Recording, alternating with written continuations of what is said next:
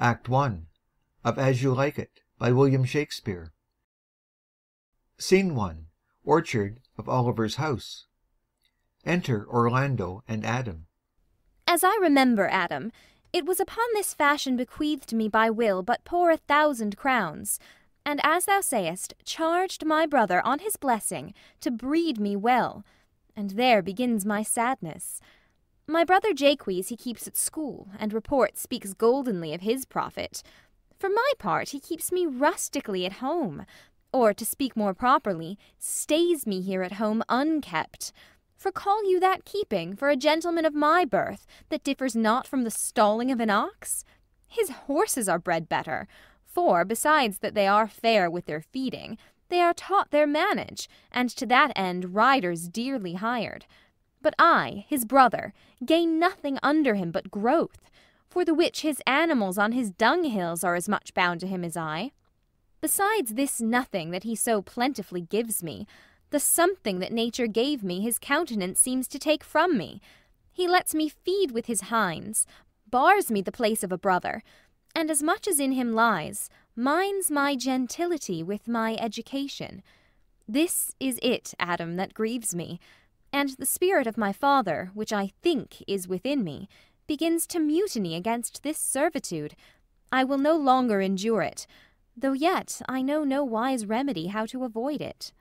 Yonder comes my master, your brother. Go apart, Adam, and thou shalt hear how he will shake me up. Enter Oliver. Now, sir, what make you here? Nothing. I am not taught to make anything. What mar you then, sir? Marry, sir, I am helping you to mar that which God made, a poor unworthy brother of yours, with idleness. Marry, sir, be better employed, and be not a while. Shall I keep your hogs and eat husks with them? What prodigal portion have I spent that I should come to such penury? Know you where you are, sir? Oh, sir, very well, here in your orchard. Know you before whom, sir? I, better than him I am before, knows me. I know you are my eldest brother, and in the gentle condition of blood you should so know me. The courtesy of nations allows you my better, in that you are the firstborn. But the same tradition takes not away my blood, were there 20 brothers betwixt us. I have as much of my father in me as you, albeit, I confess, your coming before me is nearer to his reverence. What, boy? Come, come, elder brother, you are too young in this.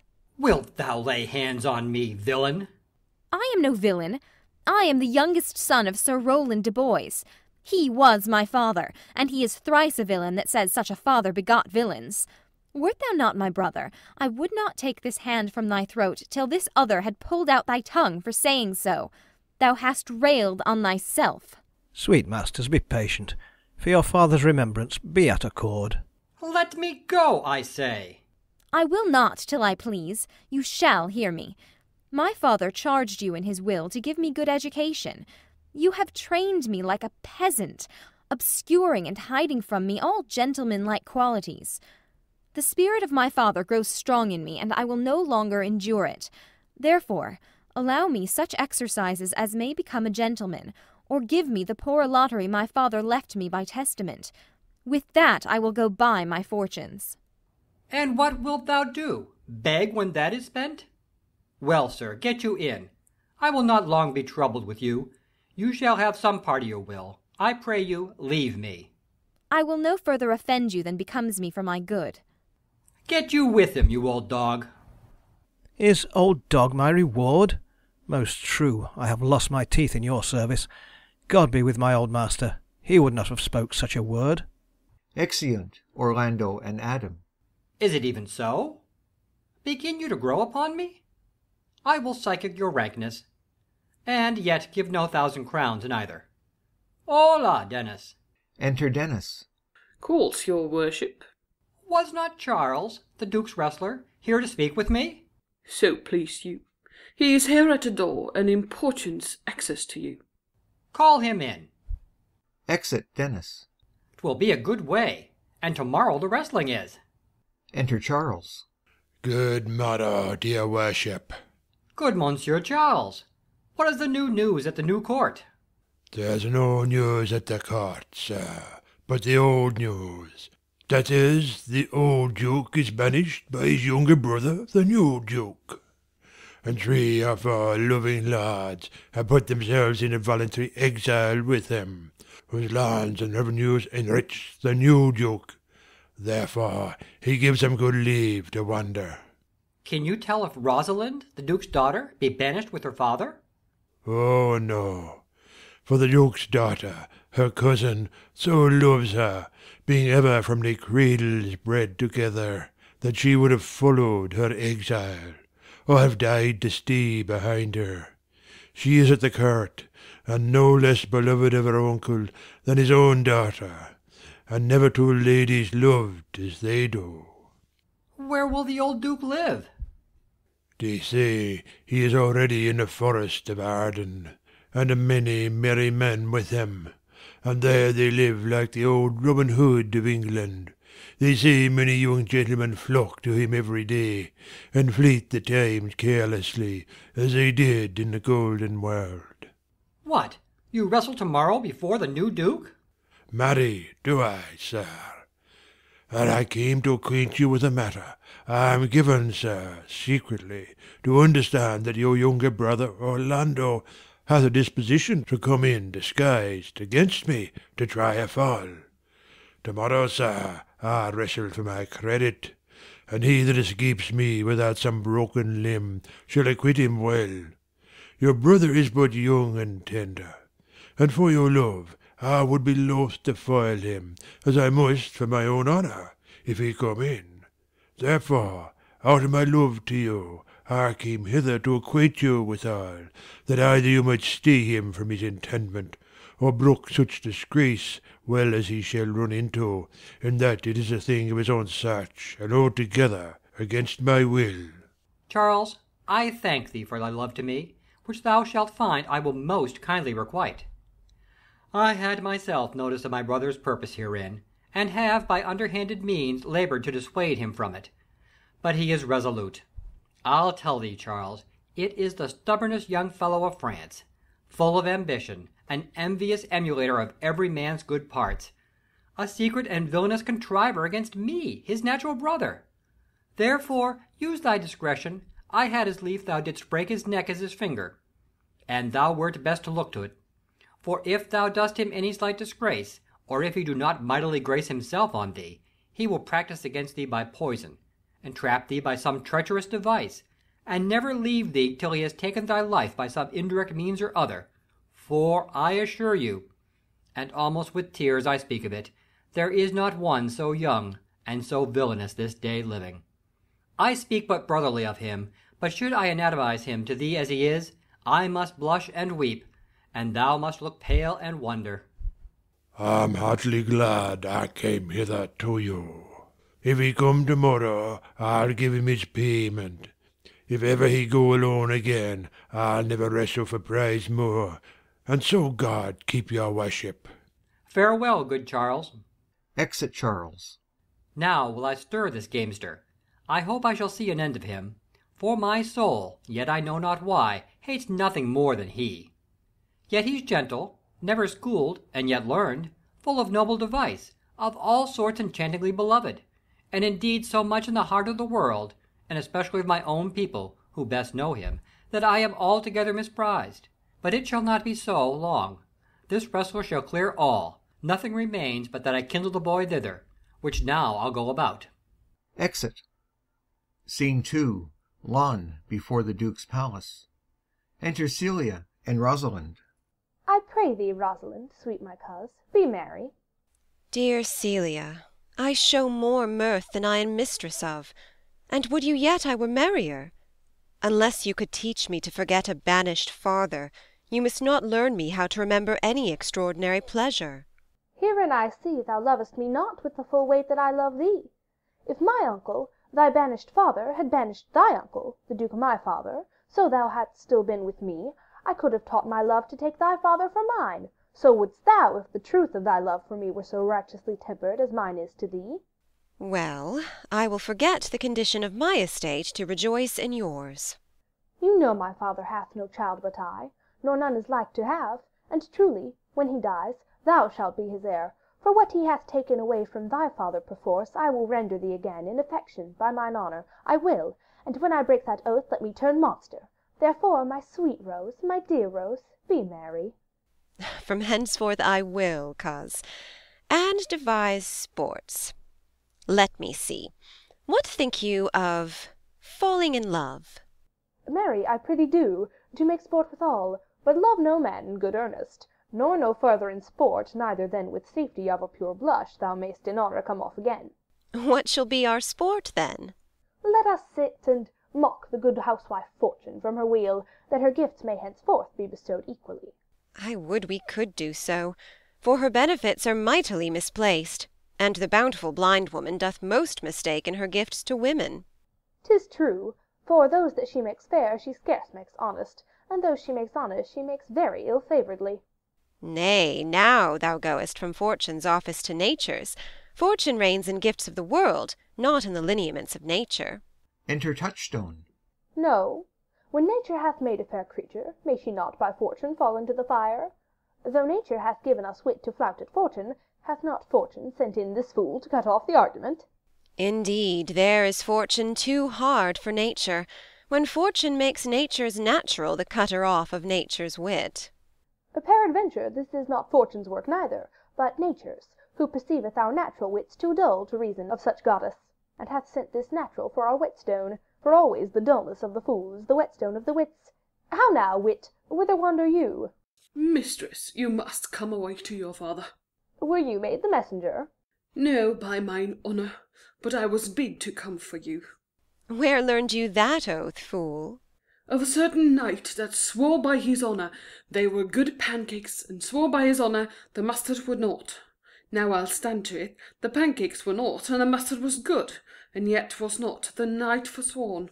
How prove you that in the great heap of your knowledge?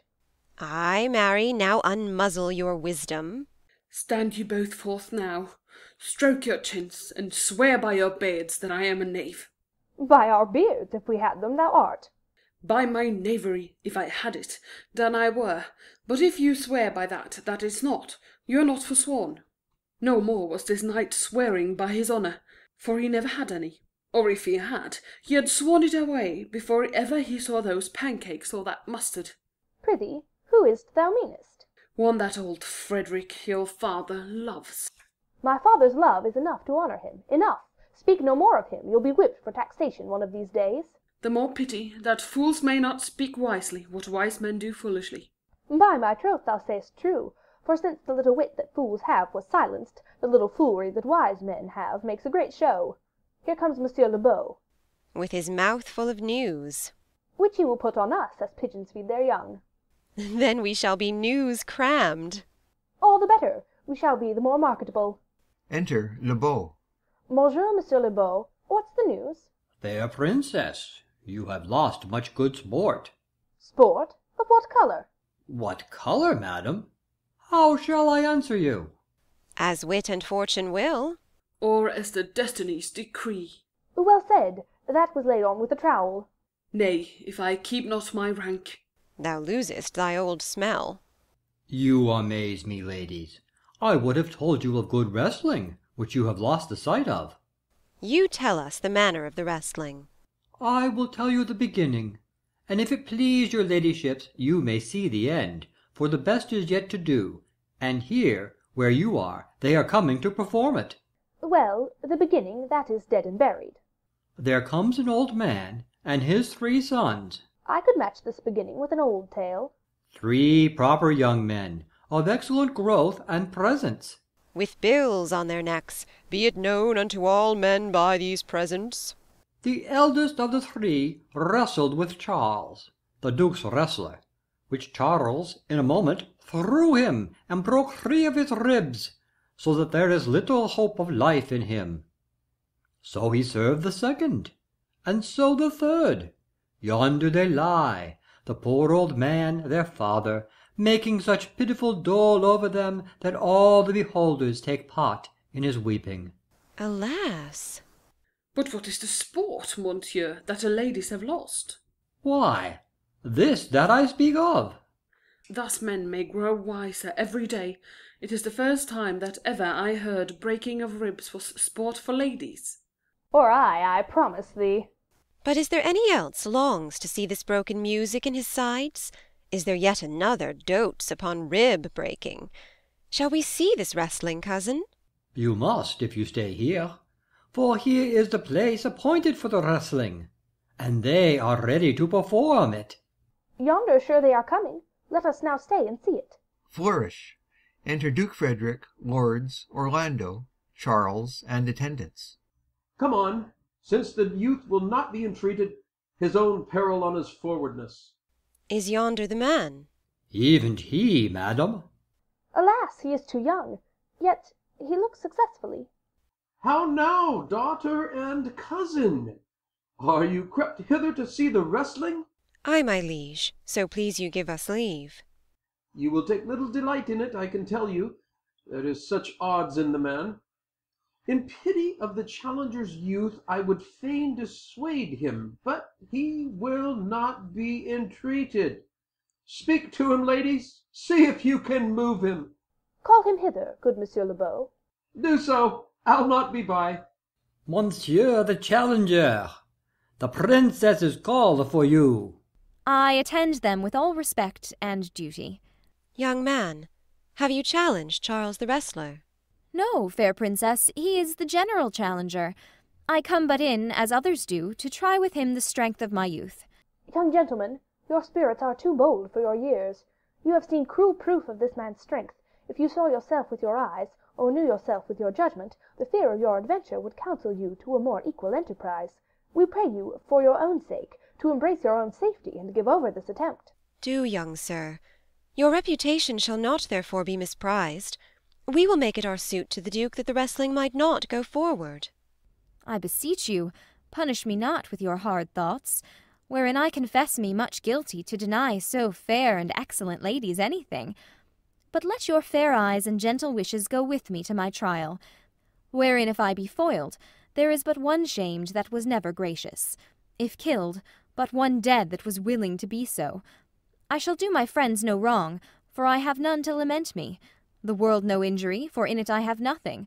Only in the world I fill up a place, which may be better supplied when I have made it empty. The little strength that I have, I would it were with you. And mine to eke out hers. Fare you well. Pray heaven I be deceived in you. Your heart's desires be with you. Come, where is this young gallant that is so desirous to lie with his mother earth? Ready, sir, but his will hath in it a more modest working. You shall try but one fall. No, I warrant your grace, you shall not entreat him to a second, that have so mightily persuaded him from a first. And you mean to mock me after, you should not have mocked me before. But come your ways. Now Hercules be thy speed, young man. I would I were invisible to catch the strong fellow by the leg. They wrestle. Oh, excellent young man! If I had a thunderbolt in mine eye, I can tell who it should down. Shout. Charles is thrown. No more! No more! Yes, I beseech your grace, I am not yet well breathed. How dost thou, Charles? He cannot speak, my lord. Bear him away. What is thy name, young man? Orlando, my liege, the youngest son of Sir Rowland de Boys. I would thou hadst been son to some man else. The world esteemed thy father honourable, but I did find him still mine enemy. Thou shouldst have better pleased me with this deed hadst thou descended from another house. But fare thee well, thou art a gallant youth. I would thou hadst told me of another father. Exeunt Duke Frederick, Train, and Le Beau. Were I my father, coz, would I do this? I am more proud to be Sir Rowland's son, his youngest son, and would not change that calling to be adopted heir to Frederick. My father loved Sir Rowland as his soul, and all the world was of my father's mind. Had I before known this young man his son, I should have given him tears unto entreaties, ere he should thus have ventured. Gentle cousin, let us go thank him and encourage him. My father's rough and envious disposition sticks me at heart. Sir, you have well deserved, if you do keep your promise in love. But justly, as you have exceeded all promise, your mistress shall be happy. Gentlemen, giving him a chain from her neck. wear this for me, one out of suits with fortune, that could give more, but that her hand lacks means. Shall we go, coz? Ay, fare you well, fair gentleman. Can I not say I thank you? My better parts are all thrown down, and that which here stands up is but a quintain, a mere lifeless block. He calls us back. My pride fell with my fortunes. I'll ask him what he would. Did you call, sir? Sir, you have wrestled well, and overthrown more than your enemies. Will you go, coz? Have with you? Fare you well. Exeunt Rosalind and Celia. What passion hangs these weights upon my tongue? I cannot speak to her, yet she urged conference. O poor Orlando, thou art overthrown, or Charles or something weaker masters thee. Re-enter Le Beau. Good sir, I do in friendship counsel you to leave this place, albeit you have deserved high commendation, true applause and love, yet such is now the Duke's condition, that he misconstrues all that you have done. The Duke is humorless. What he is indeed more suits you to conceive than I to speak of. I thank you, sir, and pray you, tell me this. Which of the two was daughter of the Duke that here was at the wrestling? Neither his daughter, if we judge by manners. And yet indeed the lesser is his daughter, the other is daughter to the banished Duke, and here detained by her usurping uncle to keep his daughter company, whose loves are dearer than the natural bond of sisters. But I can tell you that of late this Duke hath taken displeasure against his gentle niece, grounded upon no other argument than that the people praise her for her virtues, and pity her for her good father's sake. And on my life, his malice against the lady will suddenly break forth. Sir, fare you well. Hereafter in a better world than this, I shall desire more love and knowledge of you. I rest much bounden to you, fare you well. Exit Le Beau. Thus must I from the smoke into the smother, from tyrant Duke unto a tyrant brother. But heavenly Rosalind! Exit. Scene 3. A room in the palace. Enter Celia and Rosalind. Why, cousin! Why, Rosalind! Cupid have mercy, not a word. Not one to throw at a dog. No, thy words are too precious to be cast away upon curs. Throw some of them at me. Come, lame me with reasons. Then there were two cousins laid up, when the one should be lamed with reasons, and the other mad without any. But is this all for your father? No, some of it is for my child's father. Oh, how full of briars is this working-day world! They are but burrs, cousin, thrown upon thee in holiday foolery. If we walk not in the trodden paths, our very petticoats will catch them. I could shake them off my coat. These burrs are in my heart. Hem them away. I would try if I could cry hem and have him. Come, come, wrestle with thy affections. Oh, they take the part of a better wrestler than myself. Oh, a good wish upon you! You will try in time, in spite of the fall. But turning these jests out of service, let us talk in good earnest. Is it possible, on such a sudden, you should fall into so strong a liking with old Sir Rowland's youngest son? The Duke my father loved his father dearly. Doth it therefore ensue that you should love his son dearly? By this kind of chase I should hate him, for my father hated his father dearly, yet I hate not Orlando. No, faith, hate him not, for my sake. Why should I not? Doth he not deserve well? Let me love him for that, and do you love him because I do. Look, here comes the Duke. With his eyes full of anger. Enter Duke Frederick with lords. Mistress, dispatch you with your safest haste. Get you from our court. Me, uncle? You, cousin. Within these 10 days, if that thou beest found so near our public court as 20 miles, thou diest for it. I do beseech your grace, let me the knowledge of my fault bear with me.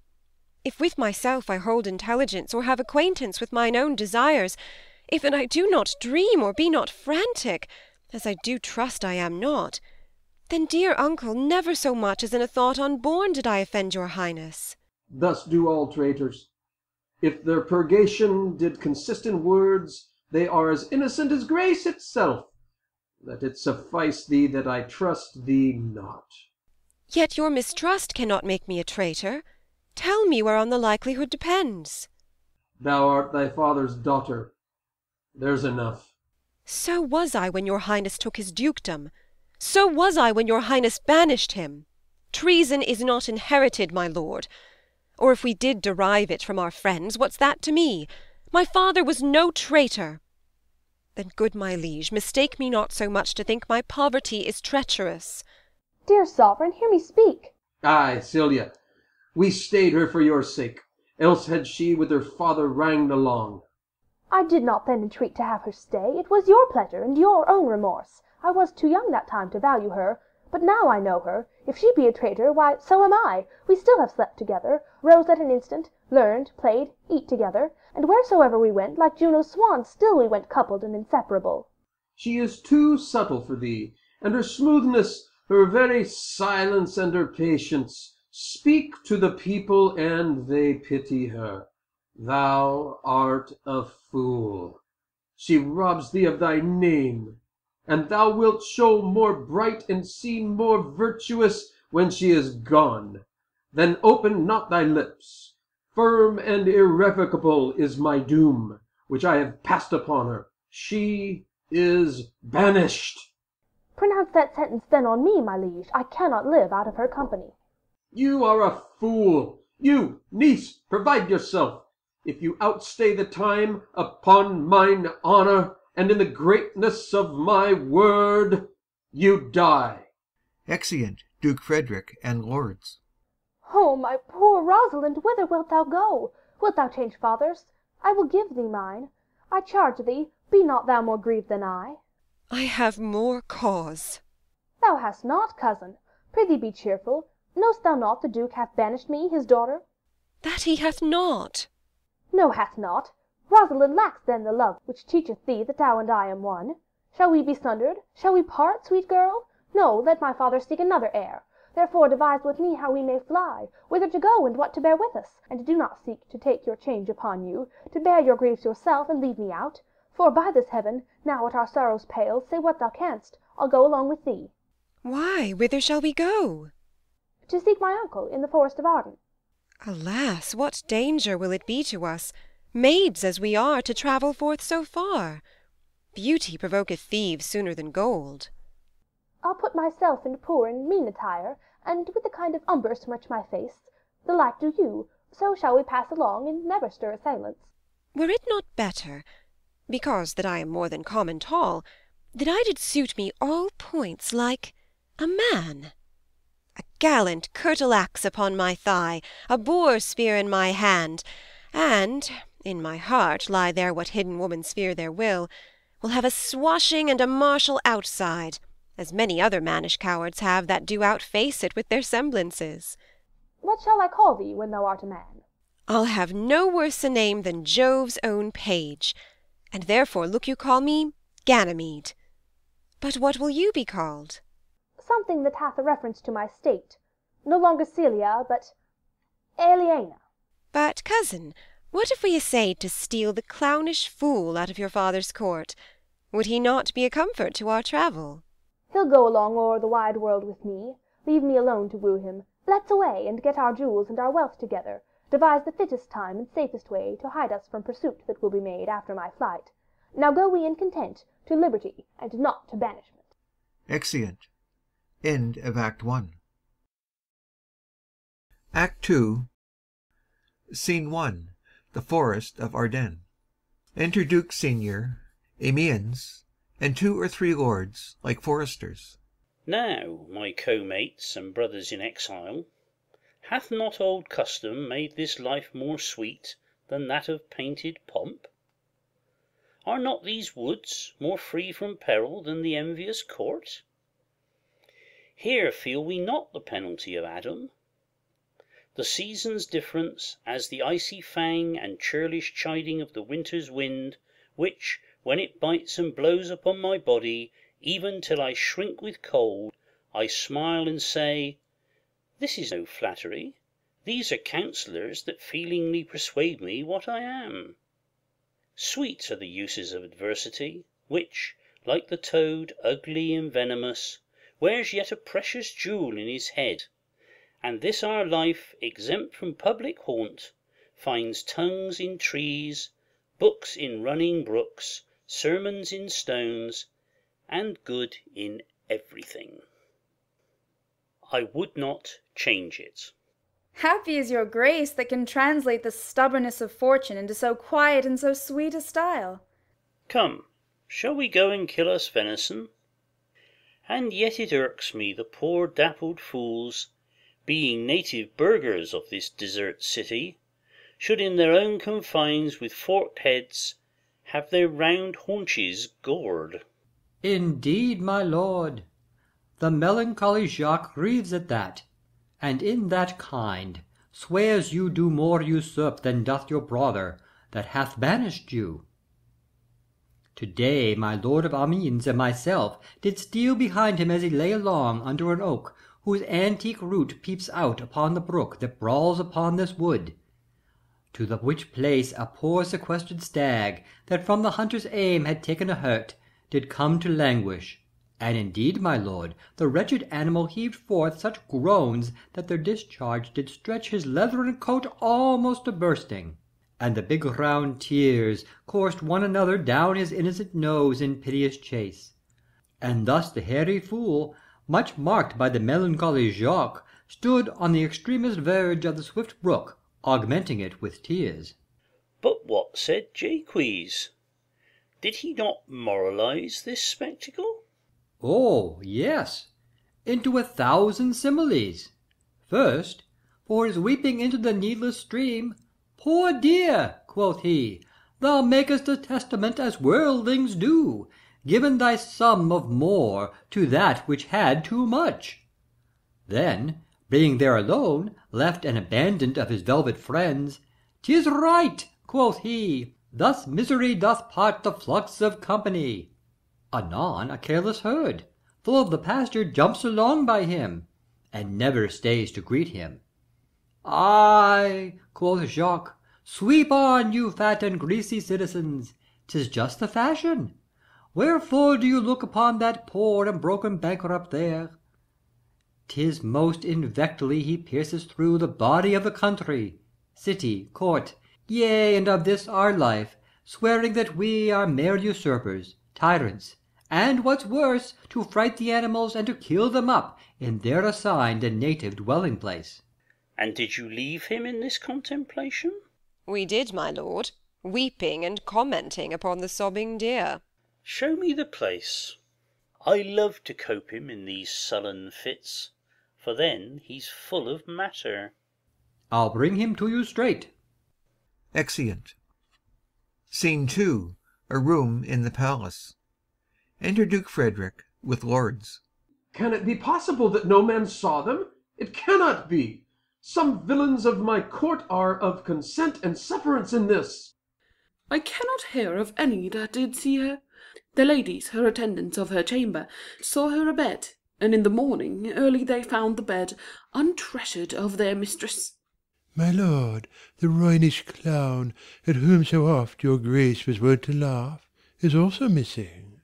Hesperia, the princess's gentlewoman, confesses that she secretly o'erheard your daughter and her cousin much commend the parts and graces of the wrestler that did but lately foil the sinewy Charles, and she believes, wherever they are gone, that youth is surely in their company. Send to his brother. Fetch that gallant hither.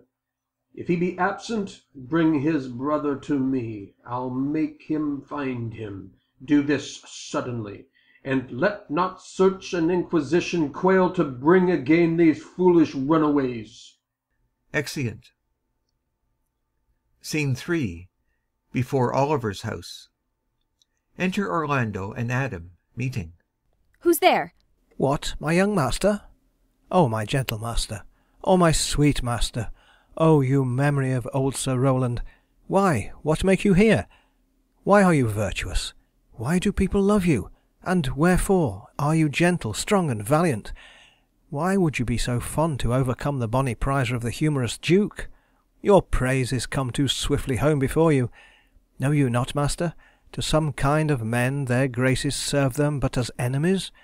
No more do yours. Your virtues, gentle master, are sanctified and holy traitors to you. Oh, what a world is this, when what is comely envenoms him that bears it! Why, what's the matter? O unhappy youth! Come not within these doors, within this roof, the enemy of all your graces lives, your brother, no, brother, yet the son, yet not the son. I will not call him son of him I was about to call his father, hath heard your praises, and this night he means to burn the lodging where you used to lie, and you within it. If he fails of that, he will have other means to cut you off. I overheard him and his practices. This is no place, this house is but a butchery. Abhor it, fear it, do not enter it. Why, whither, Adam, wouldst thou have me go? No matter whither, so you come not here. What, wouldst thou have me go and beg my food? Or with a base and boisterous sword enforce a thievish living on the common road? This must I do, or know not what to do. Yet this I will not do how I can. I rather will subject me to the malice of a diverted blood and bloody brother. But do not so. I have 500 crowns, the thrifty hire I saved under your father, which I did store to be my foster nurse when service should in my old limbs lie lame, and unregarded age in corners thrown. Take that, and he that doth the ravens feed, yea, providently caters for the sparrow. Be comfort to my age. Here is the gold, and all this I give you. Let me be your servant. Though I look old, yet I am strong and lusty, for in my youth I never did apply hot and rebellious liquors in my blood, nor did not with unbashful forehead woo the means of weakness and debility. Therefore my age is as lusty winter, frosty but kindly. Let me go with you. I'll do the service of a younger man in all your business and necessities. Oh, good old man! How well in thee appears the constant service of the antique world, when service sweat for duty, not for meed. Thou art not for the fashion of these times, where none will sweat but for promotion, and having that, do choke their service up even with the having. It is not so with thee. But, poor old man, thou prunest a rotten tree, that cannot so much as a blossom yield in lieu of all thy pains and husbandry. But come thy ways. We'll go along together, and ere we have thy youthful wages spent, we'll light upon some settled low content. Master, go on, and I will follow thee to the last gasp, with truth and loyalty. From 17 years till now, almost 80 here lived I, but now live here no more. At 17 years many their fortunes seek, but at 80 it is too late a week. Yet fortune cannot recompense me better than to die well, and not my master's debtor. Exeunt. Scene 4. The forest of Ardennes. Enter Rosalind for Ganymede, Celia for Aliena, and Touchstone. Oh, Jupiter, how weary are my spirits! I care not for my spirits, if my legs were not weary. I could find in my heart to disgrace my man's apparel, and cry like a woman. But I must comfort the weaker vessel, as doublet and hose ought to show itself courageous to petticoat. Therefore courage, good Aliena. I pray you, bear with me. I cannot go no further. For my part, I had rather bear with you than bear you. Yet I should bear no cross if I did bear you, for I think you have no money in your purse. Well, this is the forest of Arden. Ay, now am I in Arden. The more fool I. When I was at home, I was in a better place. But travellers must be content. Ay, be so, good Touchstone. Enter Corin and Silvius. Look you who comes here, a young man and an old in solemn talk. That is the way to make her scorn you still. O Corin, thought thou knewst how I do love her? I partly guess, for I have loved ere now. No, Corin, being old thou canst not guess, though in thy youth thou wast as true a lover as ever sighed upon a midnight pillow. But if thy love were ever like to mine, as sure as I think never man loved so, how many actions most ridiculous hast thou been drawn to do by thy fantasy? into 1,000 that I have forgotten. Oh, thou did ne'er love so heartily. If thou remembers, not the slightest folly that ever love did make thee run into, thou hast not loved. If thou hast not sat down as I do now, wearying thy hearing thy mistress's praise, thou hast not loved. Or if thou hast not broke from company, abruptly, as my passion makes me now, thou hast not loved. Oh, Phoebe, Phoebe, Phoebe! Exit. Alas, poor shepherd, searching of thy wound I have by hard adventure found mine own. And I mine. I remember, when I was in love, I broke my sword upon a stone, and bid him take that for coming a night to Jane's smile. And I remember the kissing of her batlet, and the cow's dugs that her pretty chopped hands had milked. And I remember the wooing of a peace cod instead of her, from whom I took 2 cods, and, giving her them again, said with weeping tears, "Wear these for my sake." We that are true lovers run into strange capers, but as all is mortal in nature, so is all nature in love mortal in folly. Thou speakest wiser than thou art ware of. Nay, I shall never be ware of mine own wit, till I break my shins against it. Jove, Jove, this shepherd's passion is much upon my fashion. And mine, but it grows something stale with me. I pray you, one of you question yond man. If he for gold will give us any food, I faint almost to death. Holla, you clown. Peace, fool, he's not thy kinsman. Who calls? Your betters, sir. Else are they very wretched. Peace, I say. Good even to you, friend. And to you, gentle sir, and to you all. I prithee, shepherd, if that love or gold can in this desert place buy entertainment, bring us where we may rest ourselves and feed. Here's a young maid with travel much oppressed, and faints for succour. Fair sir, I pity her, and wish for her sake more than for mine own. My fortunes were more able to relieve her. But I am shepherd to another man, and do not shear the fleeces that I graze. My master is of churlish disposition, and little recks to find the way to heaven by doing deeds of hospitality. Besides, his goat, his flocks, and bounds of feed are now on sale, and at our sheepcote now, by reason of his absence, there is nothing that you will feed on. What is, come see, and in my voice most welcome shall you be. What is he that shall buy his flock and pasture? That young swain that you saw here but erewhile, that little cares for buying anything. I pray thee, if it stand with honesty, buy thou the cottage, pasture, and the flock, and thou shalt have to pay for it of us. And we will mend thy wages. I like this place, and willingly could waste my time in it. Assuredly the thing is to be sold. Go with me. If you like upon report the soil, the profit, and this kind of life, I will your very faithful feeder be, and buy it with your gold right suddenly. Exeunt. Scene 5. The forest. Enter Amiens, Jacques, and others. Under the greenwood tree, who loves to lie with me, and turn his merry note unto the sweet bird's throat. Come hither, come hither, come hither. Here shall he see no enemy, but winter and rough weather. More, I prithee, more. It will make you melancholy, Monsieur Jacques. I thank it. More, I prithee, more. I can suck melancholy out of a song as a weasel sucks eggs. More, I prithee, more. My voice is ragged, I know I cannot please you. I do not desire you to please me, I do desire you to sing. Come, more. Another stanzo. Call you them stanzos? What you will, Monsieur Jacques. I care not for their names. They don't mean nothing. Will you sing? More at your request than to please myself. Well then, if ever I thank any man, I'll thank you. But that they call compliment is like the encounter of 2 dog apes. And when a man thanks me heartily, methinks I have given him a penny, and he renders me the beggarly thanks. Come, sing, and you that will not, hold your tongues. Well, I'll end the song. Sirs, cover the while, the Duke will drink under this tree. He hath been all this day to look you. And I've been all this day to avoid him.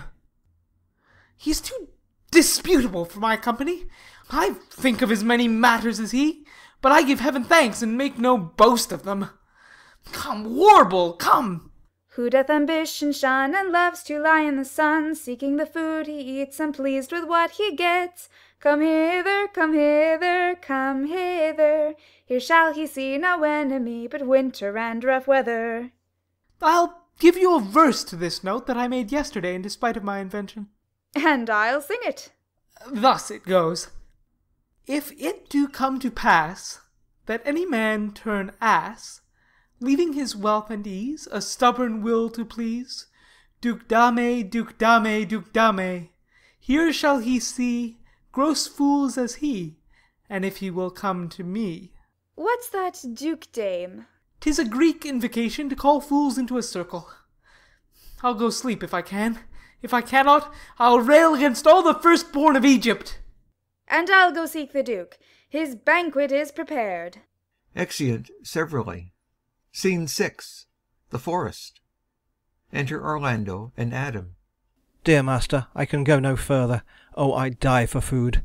Here lie I down and measure out my grave. Farewell, kind master. Why, how now, Adam? No greater heart in thee? Live a little, comfort a little, cheer thyself a little. If this uncouth forest yield anything savage, I will either be food for it or bring it for food to thee. Thy conceit is nearer death than thy powers. For my sake, be comfortable. Hold death a while at the arm's end. I will here be with thee presently, and if I bring thee not something to eat, I will give thee leave to die. But if thou diest before I come, thou art a mocker of my labour. Well said, thou lookest cheerly, and I'll be with thee quickly. Yet thou liest in the bleak air. Come, I will bear thee to some shelter, and thou shalt not die for lack of a dinner, if there live anything in this desert. Cheerly, good Adam. Exeunt. Scene 7. The Forest. A table set out. Enter Duke Senior, Amiens, and lords like outlaws. I think he be transformed into a beast, for I can nowhere find him like a man. My lord, he is but even now gone hence. There was he merry, hearing of a song. If he, compact of jars, grows musical, we shall have shortly discord in the spheres. Go seek him. Tell him I would speak with him. Enter Jacques. He saves my labour by his own approach. Why, how now, monsieur? What a life is this, that your poor friends must woo your company? What, you look merrily? A fool! A fool! I met a fool in the forest. A motley fool, a miserable world. As I do live by food, I met a fool who laid him down and basked him in the sun, and railed on Lady Fortune in good terms, in good set terms, and yet a motley fool. Good morrow, fool, quoth I. No, sir, quoth he, call me not fool till heaven hath sent me fortune. And then he drew a dial from his poke, and looking on it with a lacklustre eye, says very wisely, It is 10 o'clock. Thus we may see, quoth he, how the world wags. 'Tis but an hour ago since it was 9, and after 1 hour more 'twill be 11. And so from hour to hour we ripe, and then from hour to hour we rot, and thereby hangs a tale. When I did hear the motley fool thus moral on the time, my lungs began to crow like chanticleer, that fools should be so deep contemplative, and I did laugh sans intermission, an hour by his dial. O noble fool! A worthy fool! Motley's the only wear. What fool is this? Oh, worthy fool! One that hath been a courtier, and says if ladies be but young and fair, they have the gift to know it. And in his brain, which is as dry as the remainder biscuit after a voyage, he hath strange places crammed with observation, the which he vents in mangled forms. Oh, that I were a fool! I am ambitious for a motley coat. Thou shalt have one. It is my only suit. provided that you weed your better judgments of all opinion that grows rank in them, that I am wise. I must have liberty withal, as large a charter as the wind, to blow on whom I please.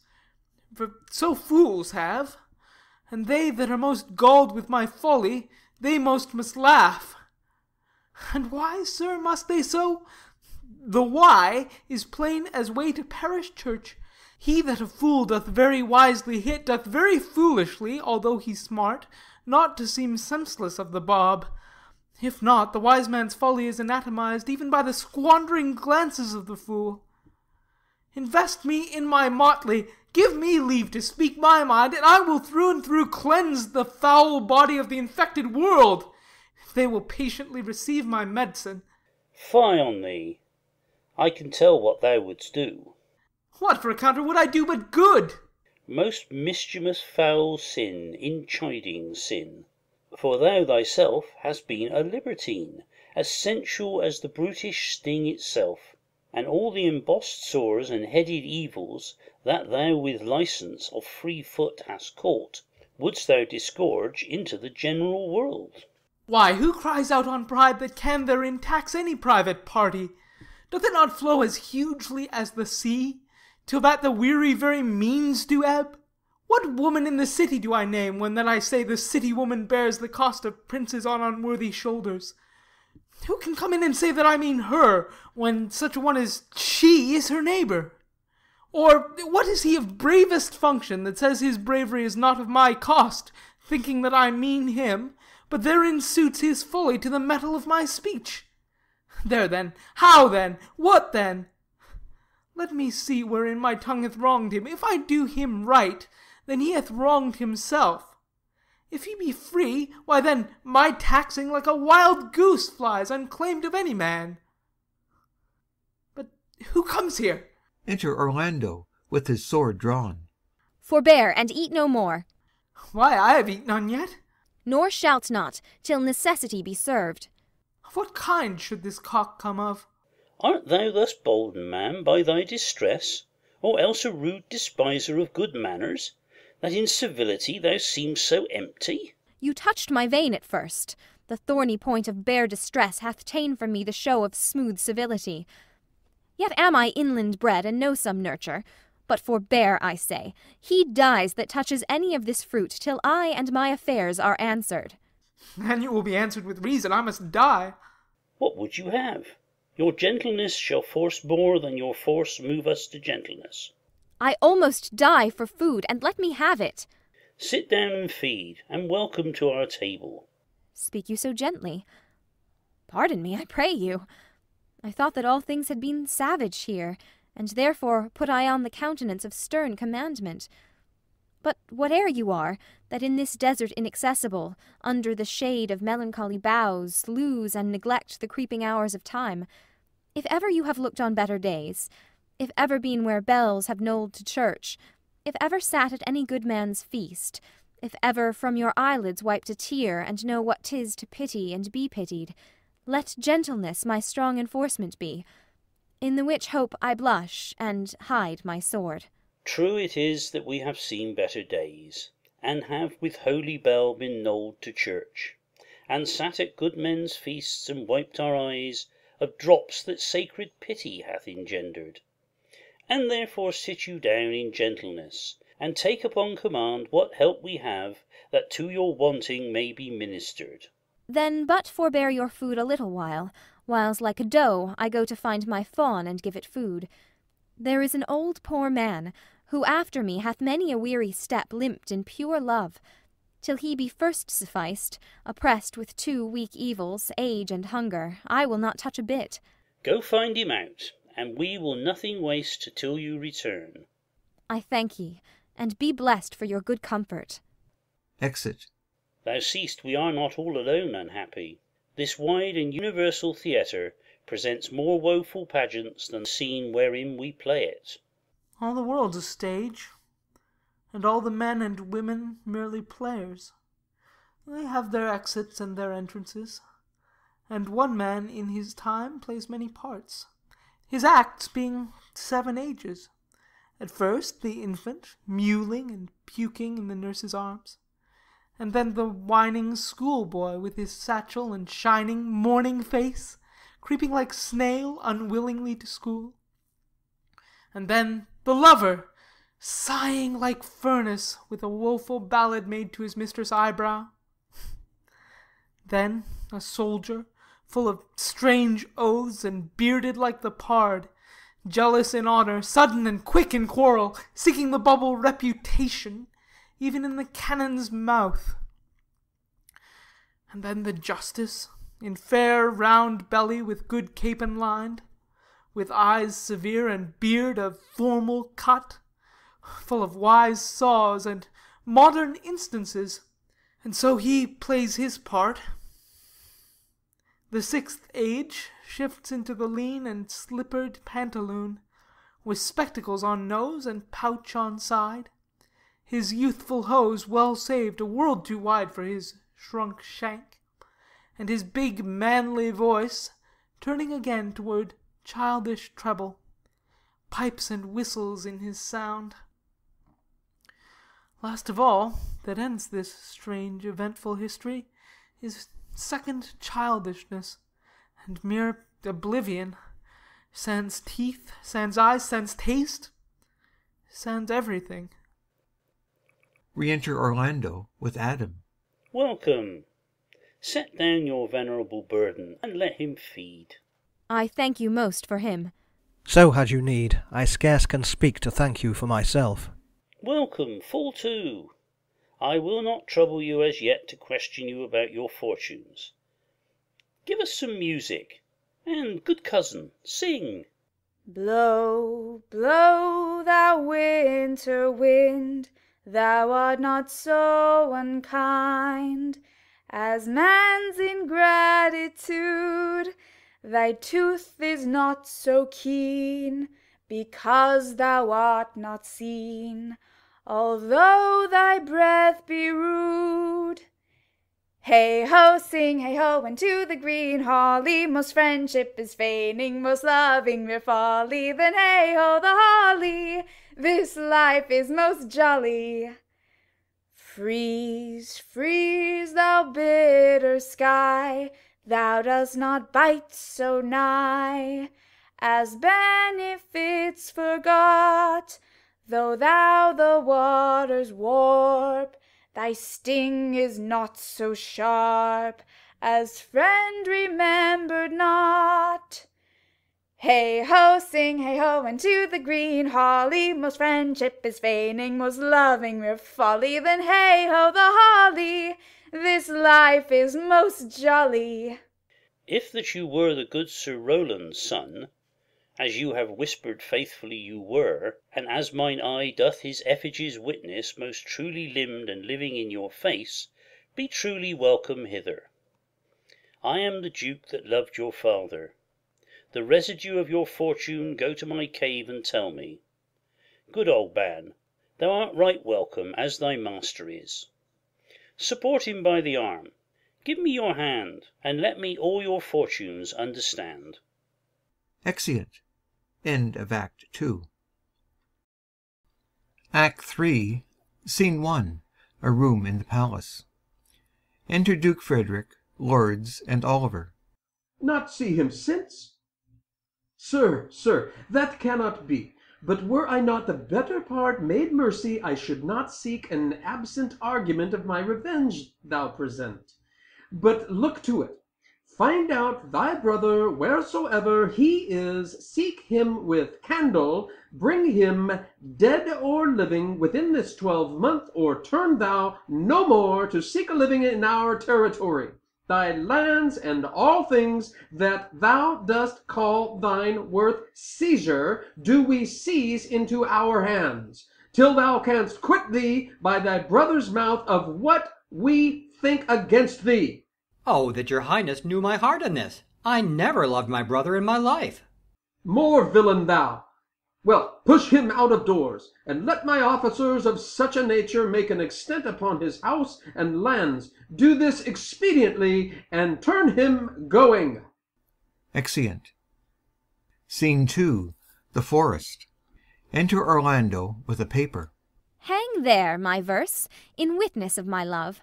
And thou, thrice crowned queen of night, survey with thy chaste eye from thy pale sphere above thy huntress name that my full life doth sway. O Rosalind, these trees shall be my books, and in their barks my thoughts I'll character, that every eye which in this forest looks shall see thy virtue witnessed everywhere. Run, run, Orlando, carve on every tree the fair, the chaste, and unexpressive she. Exit. Enter Corin and Touchstone. And how like you this shepherd's life, Master Touchstone? Truly, shepherd, in respect of itself, it is a good life, but in respect that it is a shepherd's life, it is not. In respect that it is solitary, I like it very well, but in respect that it is private, it is a very vile life. Now in respect it is in the fields, it pleaseth me. But in respect it is not in the court, it is tedious. As it is a spare life, look you, it fits my humour well. But as there is no more plenty in it, it goes much against my stomach. Hast any philosophy in thee, shepherd? No more, but that I know the more one sickens, the worse at ease he is, and that he that wants money, means, and content is without 3 good friends. That the property of rain is to wet, and fire to burn. That good pasture makes fat sheep, and that a great cause of the night is lack of the sun. That he that hath learned no wit by nature nor art may complain of good breeding, or comes of a very dull kindred. Such a one is a natural philosopher. Wast ever in court, shepherd? No, truly. Then thou art damned. Nay, I hope. Truly, thou art damned like an ill-roasted egg, all on one side. For not being at court. Your reason? Why, if thou never wast at court, thou never saw'st good manners. If thou never saw'st good manners, then thy manners must be wicked. And wickedness is sin, and sin is damnation. Thou art in a parlous state, shepherd. Not a whit, Touchstone. Those that are good manners at the court are as ridiculous in the country as the behaviour of the country is most mockable at the court. You told me you salute not at the court, but you kiss your hands. That courtesy would be uncleanly if courtiers were shepherds. Instance, briefly. Come, instance. Why, we are still handling our ewes, and their fells, you know, are greasy. Why do you not courtiers' hands sweat? And is not the grease of a mutton as wholesome as the sweat of a man? Shallow, shallow. A better instance, I say. Come. Besides, our hands are hard. Your lips will feel them sooner. Shallow again. A more sounder instance. Come. And they are often tarred over with the surgery of our sheep. And would you have us kiss tar? The courtier's hands are perfumed with civet. Most shallow man! Thou worm's meat, in respect of a good piece of flesh indeed. Learn of the wise, and perpend. Civet is of a baser birth than tar, the very uncleanly flux of a cat. Mend the instance, shepherd. You have too courtly a wit for me. I'll rest. Wilt thou rest, damned? God help thee, shallow man. God make incision in thee. Thou art raw. Sir, I am a true labourer. I earn that I eat, get that I wear. Owe no man hate, envy no man's happiness, glad of other men's good, content with my harm, and the greatest of my pride is to see my ewes graze and my lambs suck. That is not a simple sin in you, to bring the ewes and the rams together, and to offer to get your living by the copulation of cattle, to be bored to a bell wether, and to betray a she-lamb of a 12-month to a crooked-pated, old, cuckoldy ram, out of all reasonable match. If thou beest not damned for this, the devil himself will have no shepherd. I cannot see else how thou shouldst escape. Here comes young Master Ganymede, my new mistress's brother. Enter Rosalind with a paper, reading. From the east to western Ind, no jewel is like Rosalind.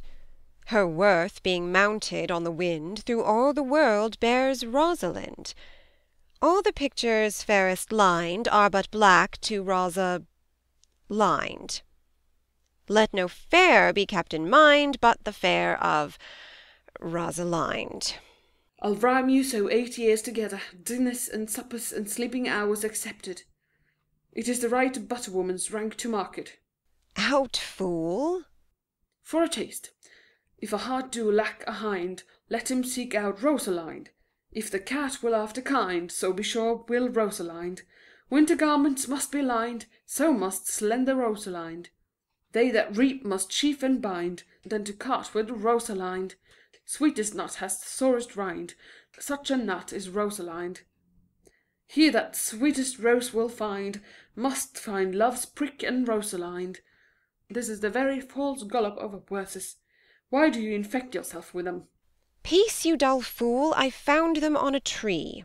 Truly, the tree yields bad fruit.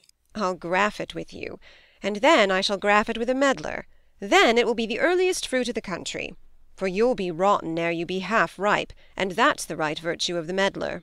You have said, but whether wisely or not, let the forest judge. Enter Celia, with a writing. Peace, here comes my sister reading. Stand aside. Celia reads. Why should this a desert be?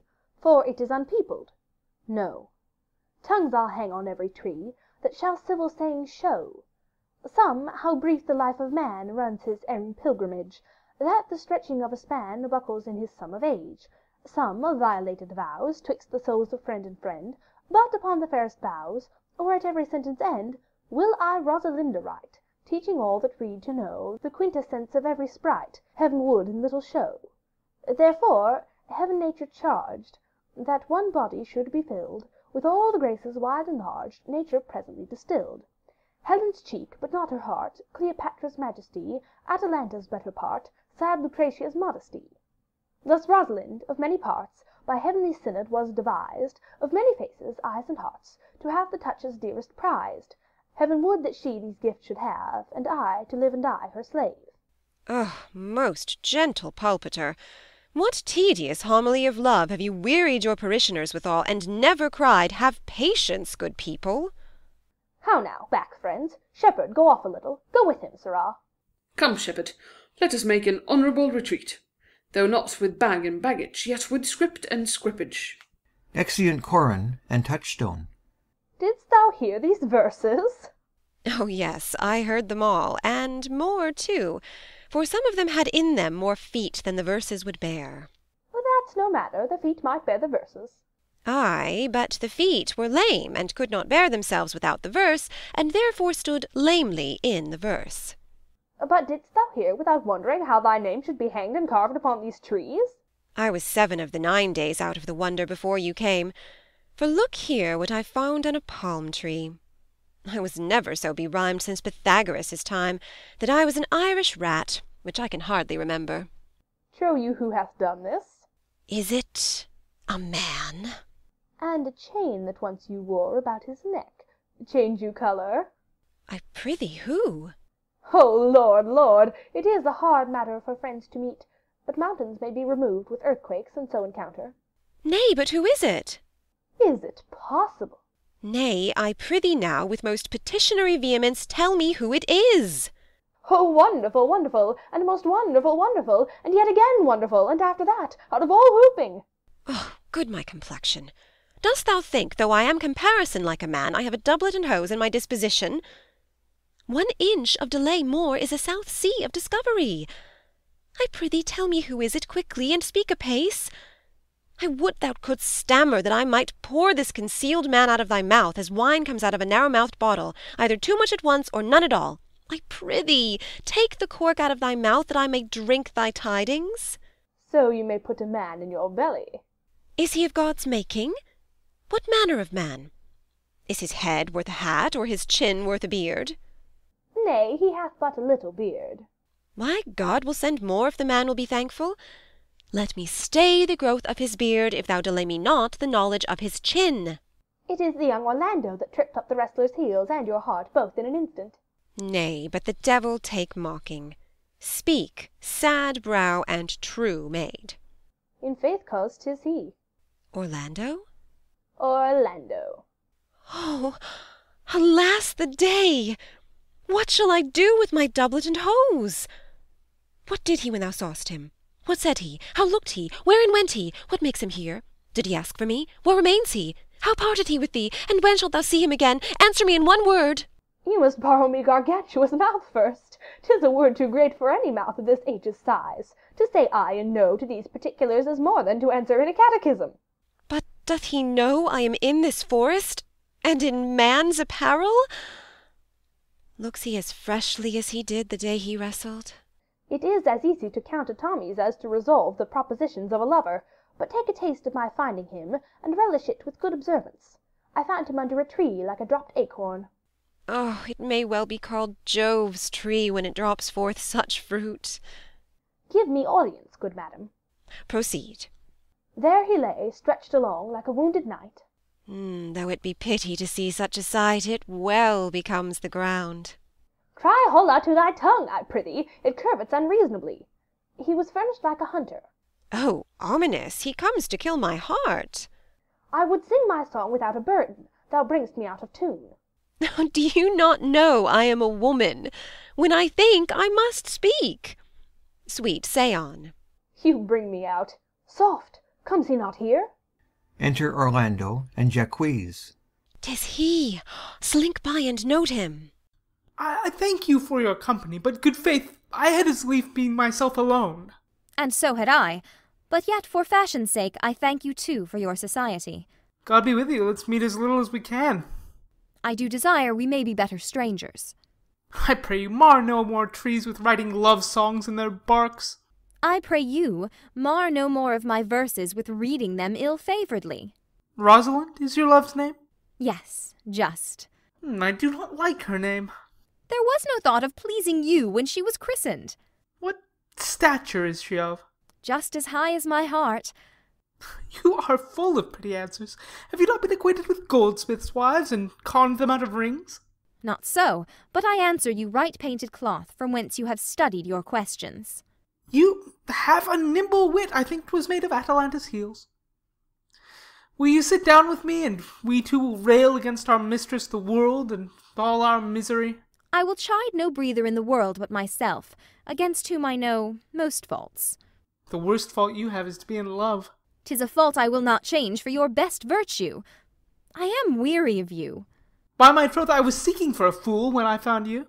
He is drowned in the brook. Look but in, and you shall see him. There I shall see my own figure. Which I take to be either a fool or a cipher. I'll tarry no longer with you. Farewell, good Signor Love. I am glad of your departure. Adieu, good Monsieur Melancholy. Exit Jaques. Rosalind, aside to Celia. I will speak to him like a saucy lackey, and under that habit play the knave with him. Do you hear, Forester? Very well. What would you? I pray you, what is 'clock? You should ask me what time of day. There's no clock in the forest. Then there is no true lover in the forest, else sighing every minute and groaning every hour would detect the lazy foot of time as well as a clock. And why not the swift foot of time? Had not that been as proper? By no means, sir. Time travels in divers paces with divers persons. I'll tell you who time ambles withal, who time trots withal, who time gallops withal, and who he stands still withal. I prithee, who doth he trot withal? Marry, he trots hard with a young maid between the contract of her marriage and the day it is solemnized. If the interim be but a se'nnight, time's pace is so hard that it seems the length of 7 year. Who ambles time withal? With a priest that lacks Latin, and a rich man that hath not the gout. For the one sleeps easily because he cannot study, and the other lives merrily because he feels no pain. The one lacking the burden of lean and wasteful learning, the other knowing no burden of heavy tedious penury. These time ambles withal. Who doth he gallop withal? With a thief to the gallows. For though he go as softly as foot can fall, he thinks himself too soon there. Who stays it still withal?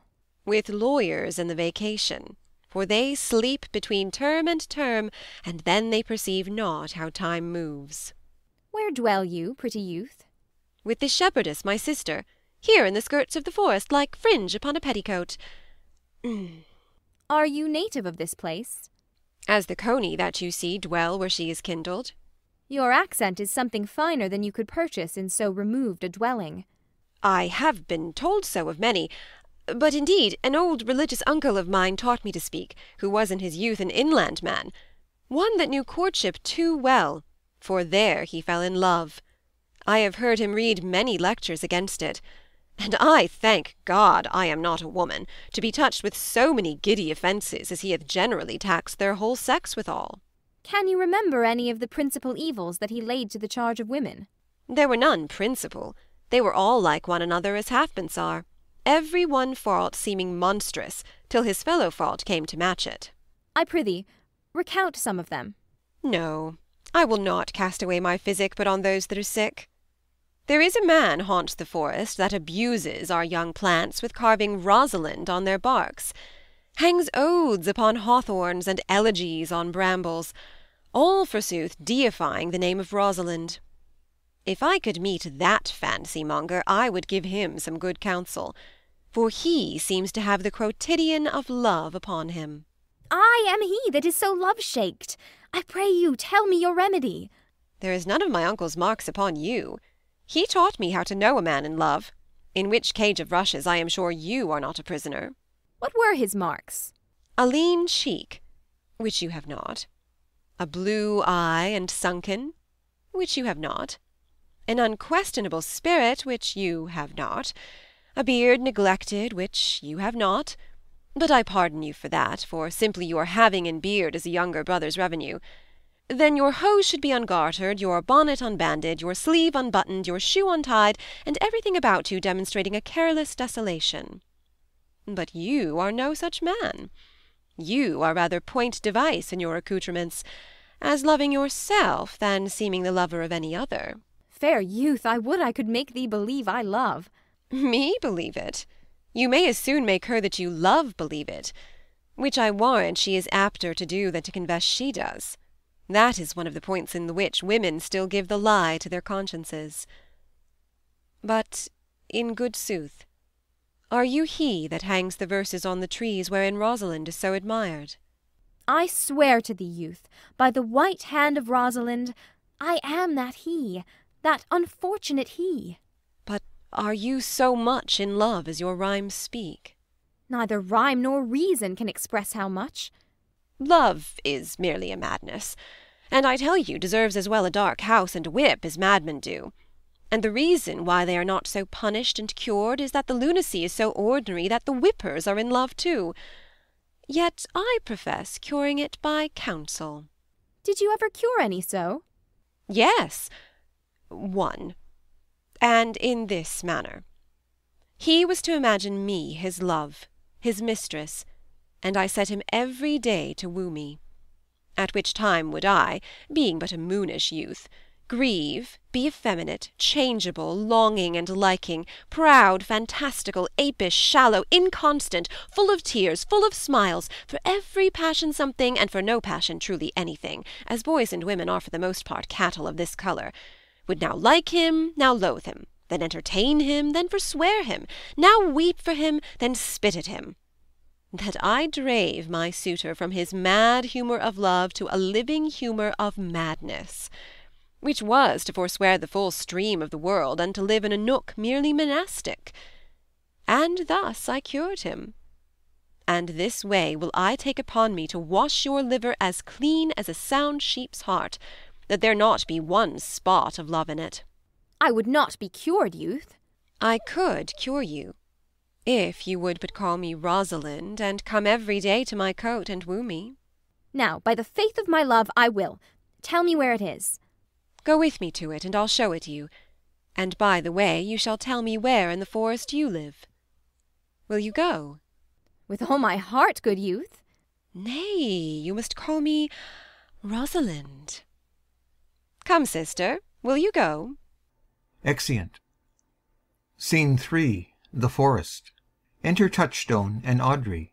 Jacques behind. Come apace, good Audrey. I will fetch up your goats, Audrey. And how, Audrey? Am I the man yet?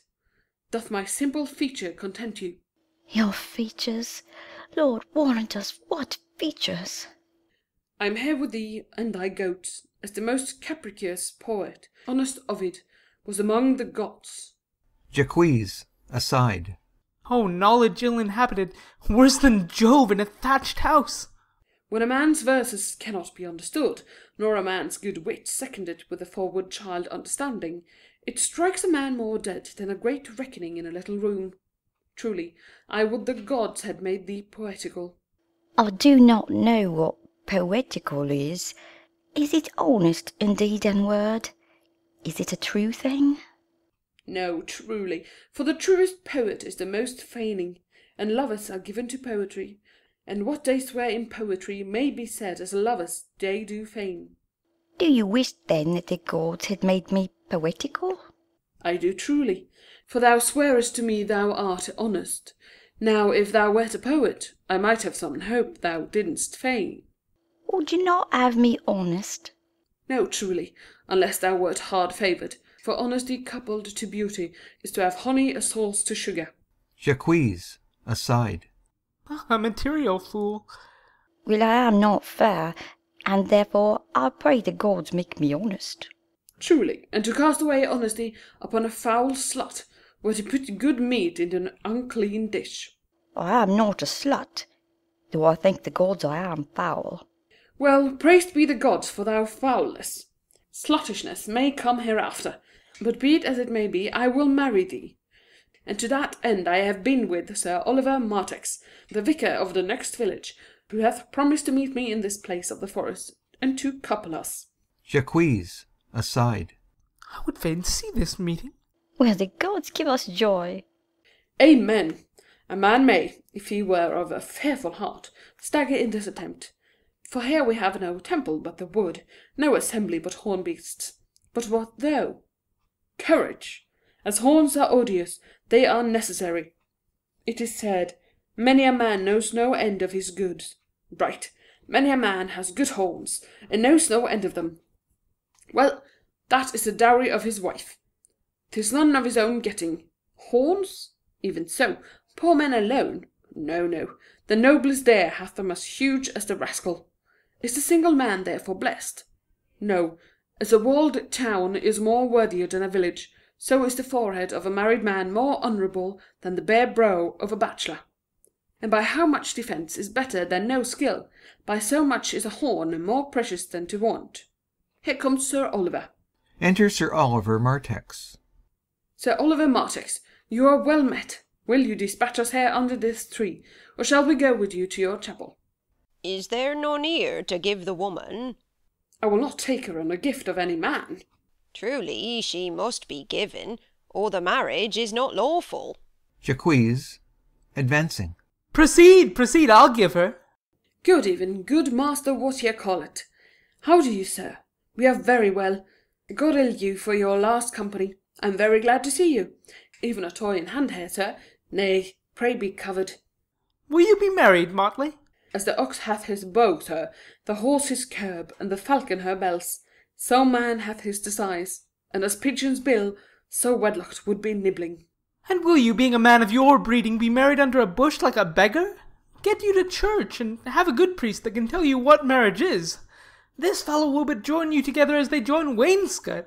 Then one of you will prove a shrunk panel, and like green timber warp. Touchstone, aside. I am not in a mind but I were better to be married of him than of another, for he is not like to marry me well, and not being well married, it will be a good excuse for me hereafter to leave my wife. Go thou with me, and let me counsel thee. Come, sweet Audrey, we must be married, or we must live in bawdry. Farewell, good master Oliver, not, O sweet Oliver, O brave Oliver, leave me not behind thee, but wind away. Begone, I say, I will not to wedding with thee.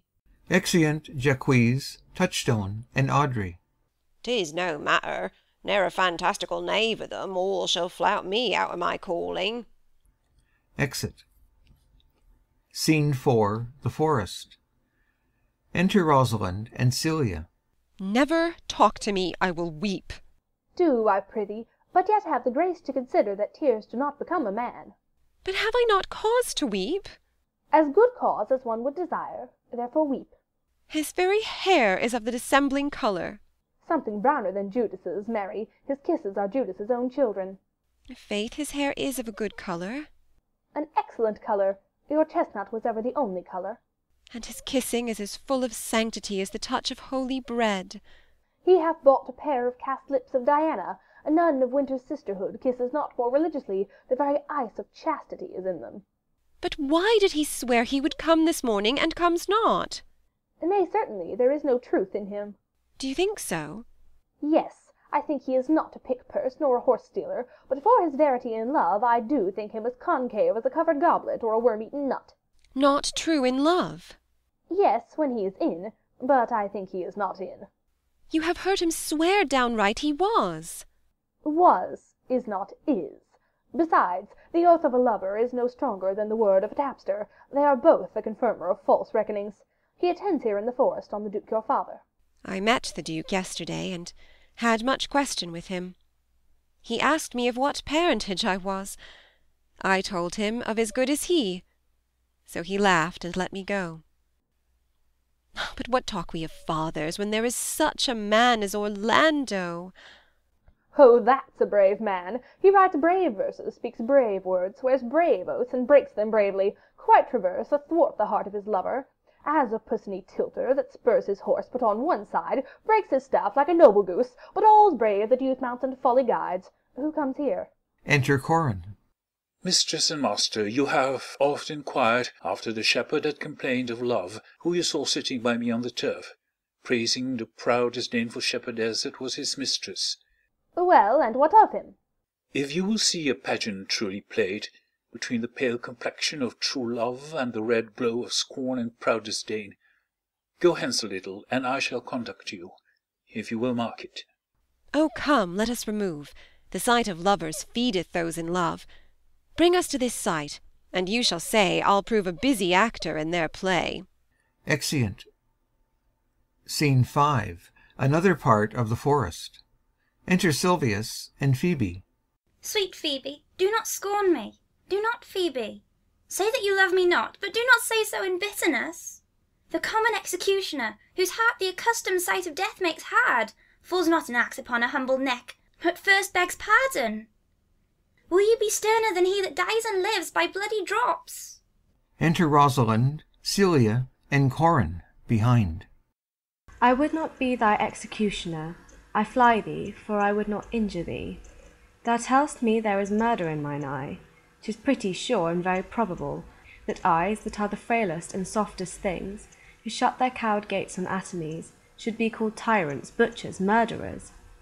Now I do frown on thee with all my heart, and if mine eyes can wound, now let them kill thee. Now counterfeit to swoon, why now fall down? Or if thou canst not, oh for shame, lie not to say mine eyes are murderers.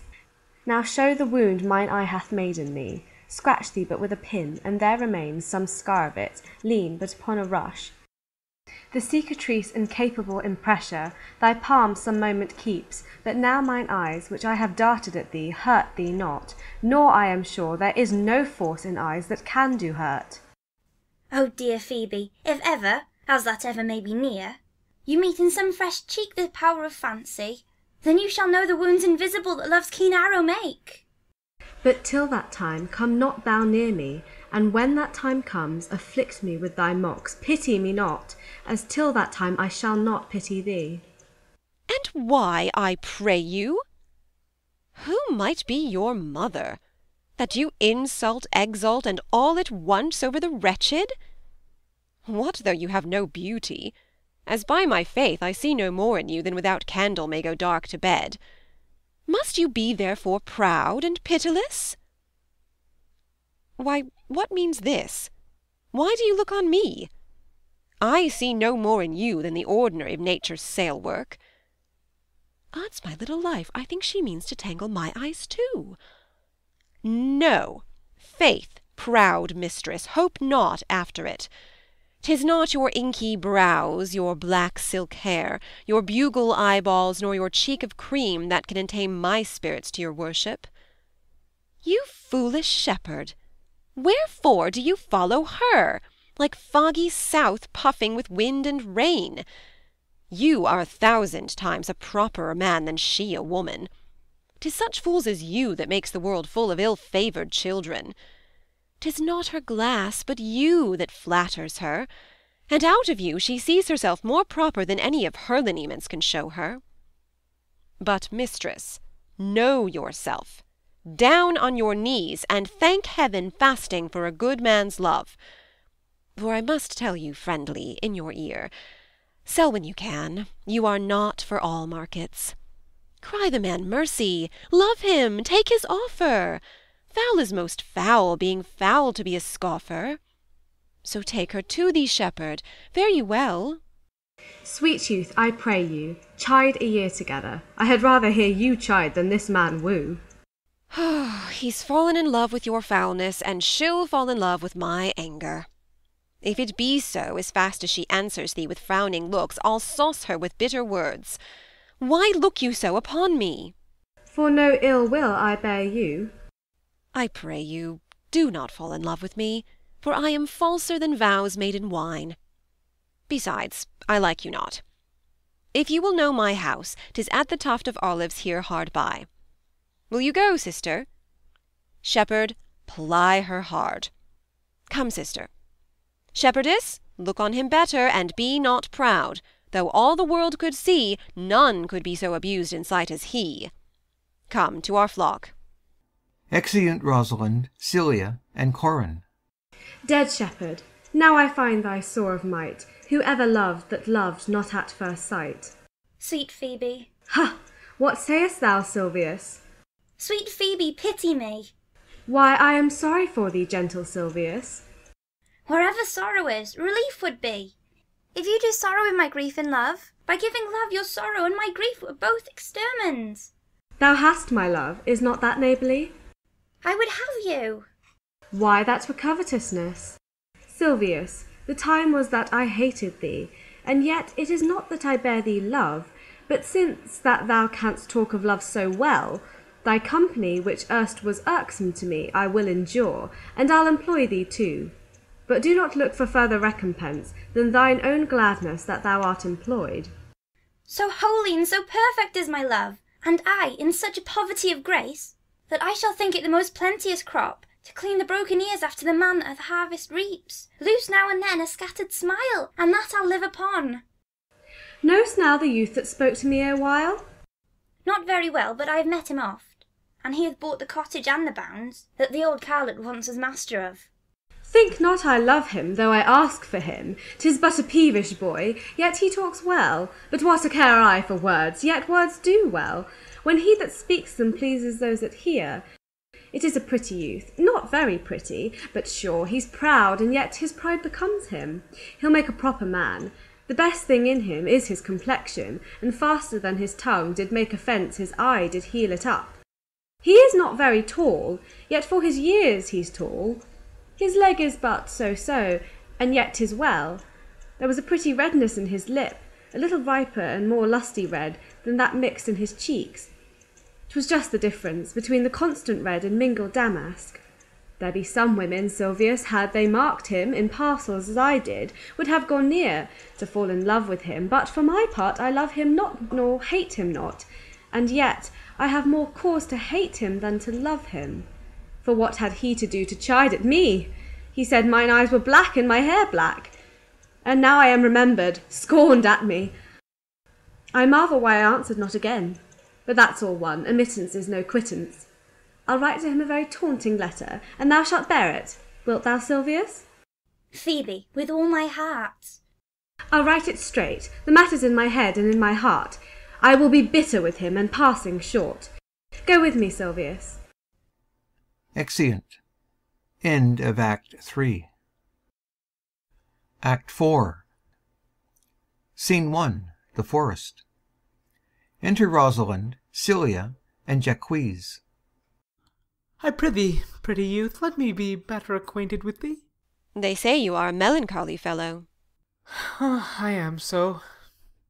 I do love it better than laughing. Those that are in extremity of either are abominable fellows, and betray themselves to every modern censure worse than drunkards. Why, 'tis good to be sad and say nothing. Why, then, 'tis good to be a post.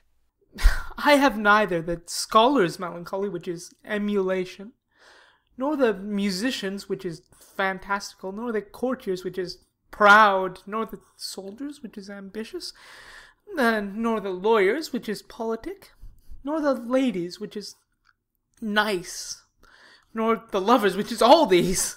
But it is a melancholy of mine own, compounded of many simples, extracted from many objects, and indeed the sundries contemplation of my travels, in which my often rumination wraps me in a most humorous sadness. A traveller? By my faith, you have great reason to be sad. I fear you have sold your own lands to see other men's. Then to have seen much and to have nothing is to have rich eyes and poor hands.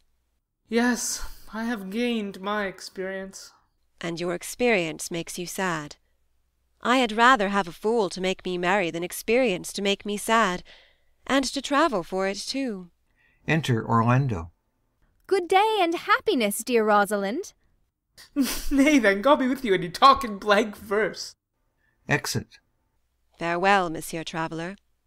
Look you lisp and wear strange suits, disable all the benefits of your own country, be out of love with your nativity, and almost chide God for making you that countenance you are, or I will scarce think you have swam in a gondola. Why, how now, Orlando? Where have you been all this while? You a lover, and you serve me such another trick, never come in my sight more. My fair Rosalind, I come within an hour of my promise. Break an hour's promise in love? He that will divide a minute into 1,000 parts, and break but a part of the 1,000th part of a minute in the affairs of love, it may be said of him that Cupid hath clapped him o' the shoulder, but I'll warrant him heart whole. Pardon me, dear Rosalind. Nay, and you be so tardy, come no more in my sight. I had as lief be wooed of a snail. Of a snail? Ay, of a snail. For though he comes slowly, he carries his house on his head. A better jointure, I think, than you make a woman. Besides, he brings his destiny with him. What's that? Why, horns, which such as you are fain to be beholding to your wives for. But he comes armed in his fortune, and prevents the slander of his wife. Virtue is no horn-maker, and my Rosalind is virtuous. And I am your Rosalind. It pleases him to call you so, but he hath a Rosalind of a better leer than you. Come, woo me, woo me. For now I am in a holiday humour, and like enough to consent. What would you say to me now, and I were your very, very Rosalind? I would kiss before I spoke. Nay, you were better speak first, and when you were gravelled for lack of matter, you might take occasion to kiss. Very good orators, when they are out, they will spit, and for lovers lacking, God warn us, matter, the cleanliest shift is to kiss. How if the kiss be denied? Then she puts you to entreaty, and there begins new matter. Who could be out, being before his beloved mistress? Marry, that should you, if I were your mistress, or I should think my honesty ranker than my wit. What, of my suit? Not out of your apparel, and yet out of your suit. Am not I your Rosalind? I take some joy to say you are, because I would be talking of her. Well, in her person, I say I will not have you. Then in mine own person I die. No, faith, die by attorney. The poor world is almost 6,000 years old, and in all this time there was not any man died in his own person, videlicet, in a love cause. Troilus had his brains dashed out with a Grecian club. Yet he did what he could to die before, and he is one of the patterns of love. Leander, he would have lived many a fair year, though Hero had turned nun, if it had not been for a hot midsummer night. For, good youth, he went but forth to wash him in the Hellespont, and being taken with the cramp, was drowned, and the foolish coroners of the age found that it was Hero of Sestos. But these are all lies. Men have died from time to time, and worms have eaten them, but not for love. I would not have my right Rosalind of this mind, for, I protest, her frown might kill me.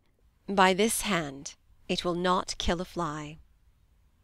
But come, now I will be your Rosalind in a more coming-on disposition, and ask me what you will, I will grant it.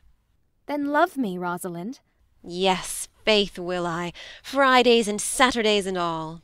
And wilt thou have me? Ay, And 20 such. What sayest thou? Are you not good? I hope so. Why then can one desire too much of a good thing? Come, sister, you shall be the priest and marry us. Give me your hand, Orlando. What do you say, sister? Pray thee, marry us. I cannot say the words. You must begin. Will you, Orlando? Go to. Will you, Orlando, have to wife this Rosalind? I will. Aye, but when?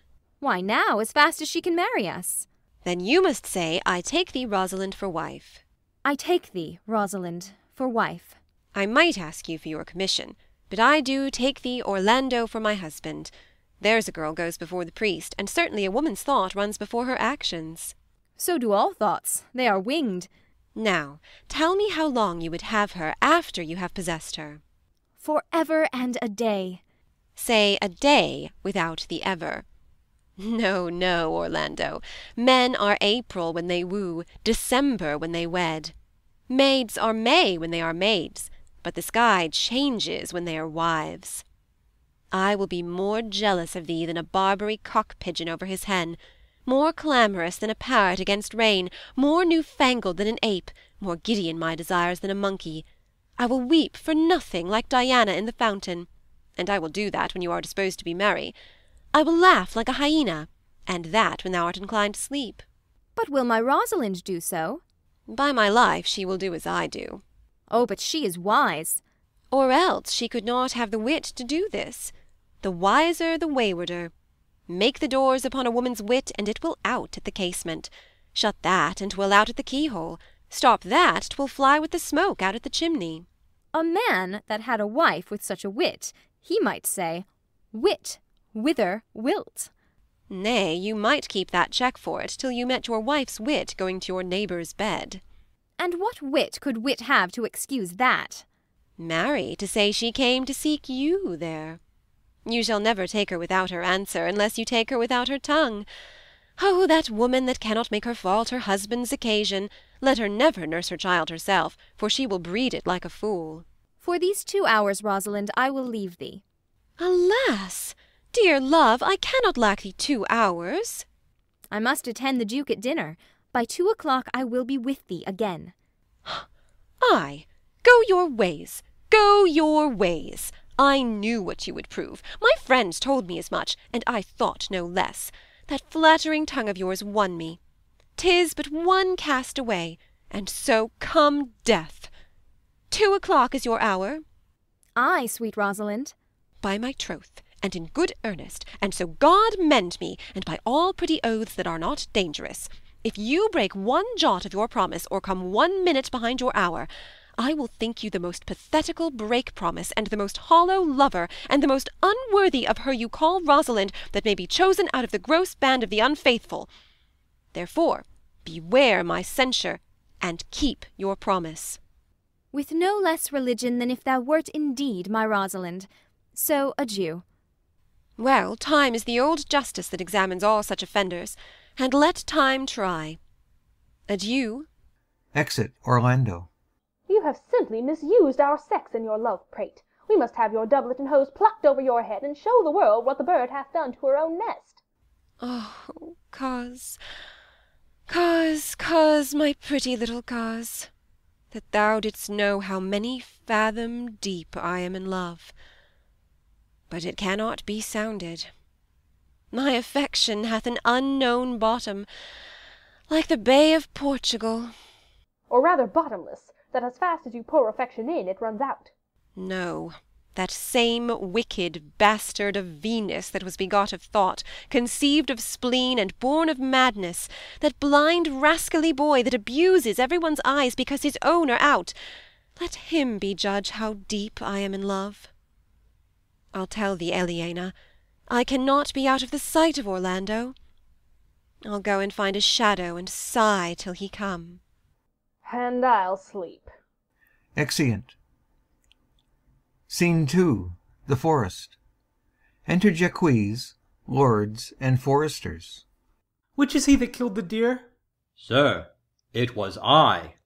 Let's present him to the Duke like a Roman conqueror, and it would do well to set the deer's horns upon his head for a branch of victory.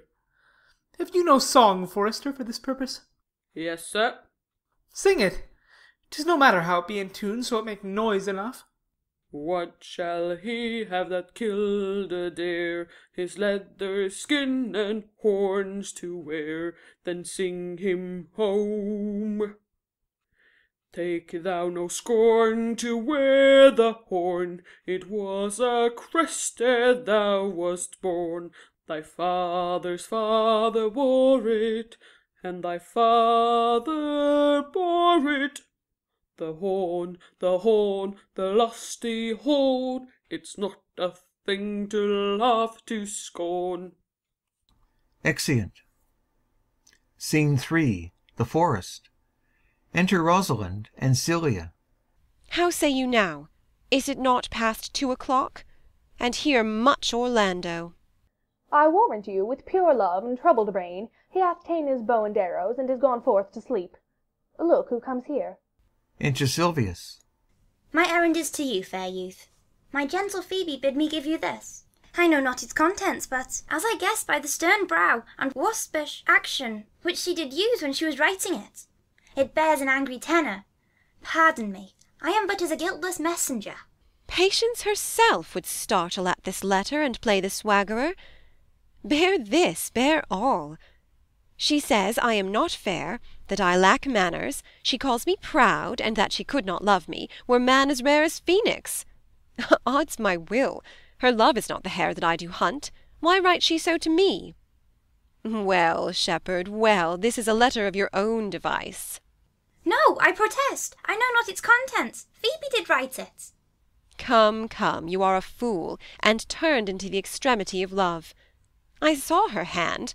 She has a leathern hand, a freestone-coloured hand. I verily did think that her old gloves were on, but 'twas her hands.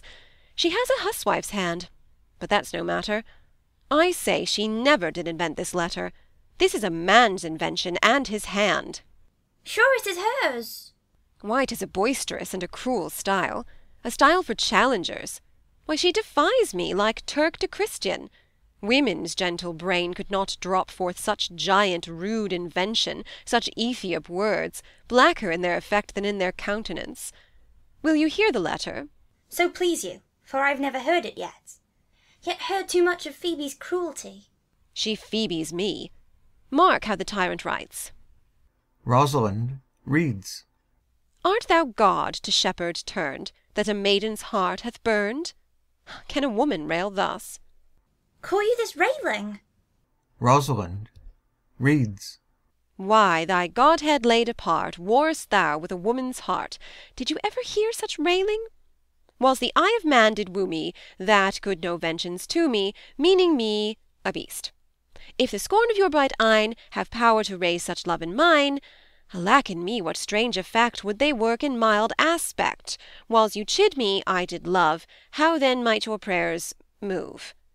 He that brings this love to thee, little knows this love in me, and by him seal up thy mind, whether that thy youth and kind will the faithful offer take of me and all that I can make, or else by him my love deny, and then I'll study how to die. Call you this chiding? Alas, poor shepherd! Do you pity him? No, he deserves no pity. Wilt thou love such a woman? What, to make thee an instrument, and play false strains upon thee? Not to be endured. Well, go your way to her, for I see love hath made thee a tame snake, and say this to her, that if she love me, I charge her to love thee, and if she will not, I will never have her unless thou entreat for her. If you be a true lover, hence and not a word, for here comes more company. Exit Silvius. Enter Oliver. Good morrow, fair ones. Pray you, if you know, where in the purlieus of this forest stands a sheepcote fenced about with olive trees? West of this place, down in the neighbour bottom, the rank of osiers by the murmuring stream left on your right hand brings you to the place, but at this hour the house doth keep itself, there's none within. If that an eye may profit by a tongue, then should I know you by description, such garments and such years. The boy is fair, of female favour, and bestows himself like a ripe sister, the woman low and browner than her brother. Are not you the owner of the house I did inquire for? It is no boast, being asked, to say we are. Orlando doth commend him to you both, and to that youth he calls his Rosalind, he sends this bloody napkin. Are you he? I am. What must we understand by this? Some of my shame. If you will know of me what man I am, and how and why and where this handkercher was stained? I pray you, tell it. When last the good Orlando parted from you, he left a promise to return again within an hour. And pacing through the forest, chewing the food of sweet and bitter fancy, lo, what befell?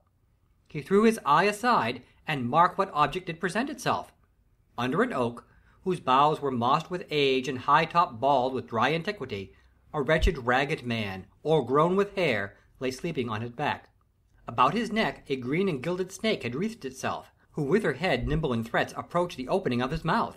But suddenly, seeing Orlando, it unlinked itself, and with indented glides did slip away into a bush. Under which bush's shade a lioness, with udders all drawn dry, lay crouching, head on ground, with cat-like watch, when that the sleeping man should stir, for 'tis the royal disposition of that beast to prey on nothing that doth seem as dead. This seen, Orlando did approach the man, and found it was his brother, his elder brother. Oh, I have heard him speak of that same brother, and he did render him the most unnatural that lived amongst men. And well he might do so, for well I know he was unnatural. But to Orlando, did he leave him there, food to the sucked and hungry lioness? Twice did he turn his back and purpose so, but kindness, nobler ever than revenge, and nature, stronger than his just occasion, made him give battle to the lioness, who quickly fell before him, in which hurtling from miserable slumber I waked. Are you his brother? Was't you he rescued? Was't you that did so oft contrive to kill him? 'Twas I, but 'tis not I. I do not shame to tell you what I was, since my conversion so sweetly tastes, being the thing I am. But for the bloody napkin? By and by, when from the first to last betwixt us two tears our reckonance had most kindly bathed, as how I came into that desert place. In brief, he led me to the gentle Duke, who gave me fresh array and entertainment, committing me unto my brother's love, who led me instantly into his cave, there stripped himself, and here upon his arm the lioness had torn some flesh away, which all this while had bled, and now he fainted, and cried in fainting upon Rosalind. Brief, I recovered him, bound up his wound, and after some small space, being strong at heart, he sent me hither, stranger as I am, to tell this story, that you might excuse his broken promise, and to give this napkin dyed in his blood unto the shepherd youth that he in sport doth call his Rosalind. Rosalind swoons. Oh. Why, how now, Ganymede, sweet Ganymede! Many will swoon when they do look on blood. There is more in it, cousin Ganymede. Look, he recovers. I would I were at home. We'll lead you thither. I pray you, will you take him by the arm? Be of good cheer, youth. You a man? You lack a man's heart. I do so, I confess it. Ah, Sarah, a body would think this was well counterfeited. I pray you tell your brother how well I counterfeited. Hey-ho. This was not counterfeit. There is too great testimony in your complexion that it was a passion of earnest. Counterfeit, I assure you. Well then, take a good heart, and counterfeit to be a man. So I do. But, i'faith, I should have been a woman by right. Come, you look paler and paler. Pray you draw homewards. Good sir, go with us. That will I, for I must bear answer back how you excuse my brother, Rosalind. I shall devise something, but I pray you commend my counterfeiting to him. Will you go? Exeunt. End of Act 4. Act 5, Scene 1. The Forest. Enter Touchstone and Audrey. We shall find a time, Audrey. Patience, gentle Audrey. Faith, the priest was good enough for all the old gentleman's saying. A most wicked Sir Oliver, Audrey, a most vile Martex. But, Audrey, there is a youth here in the forest lays claim to you.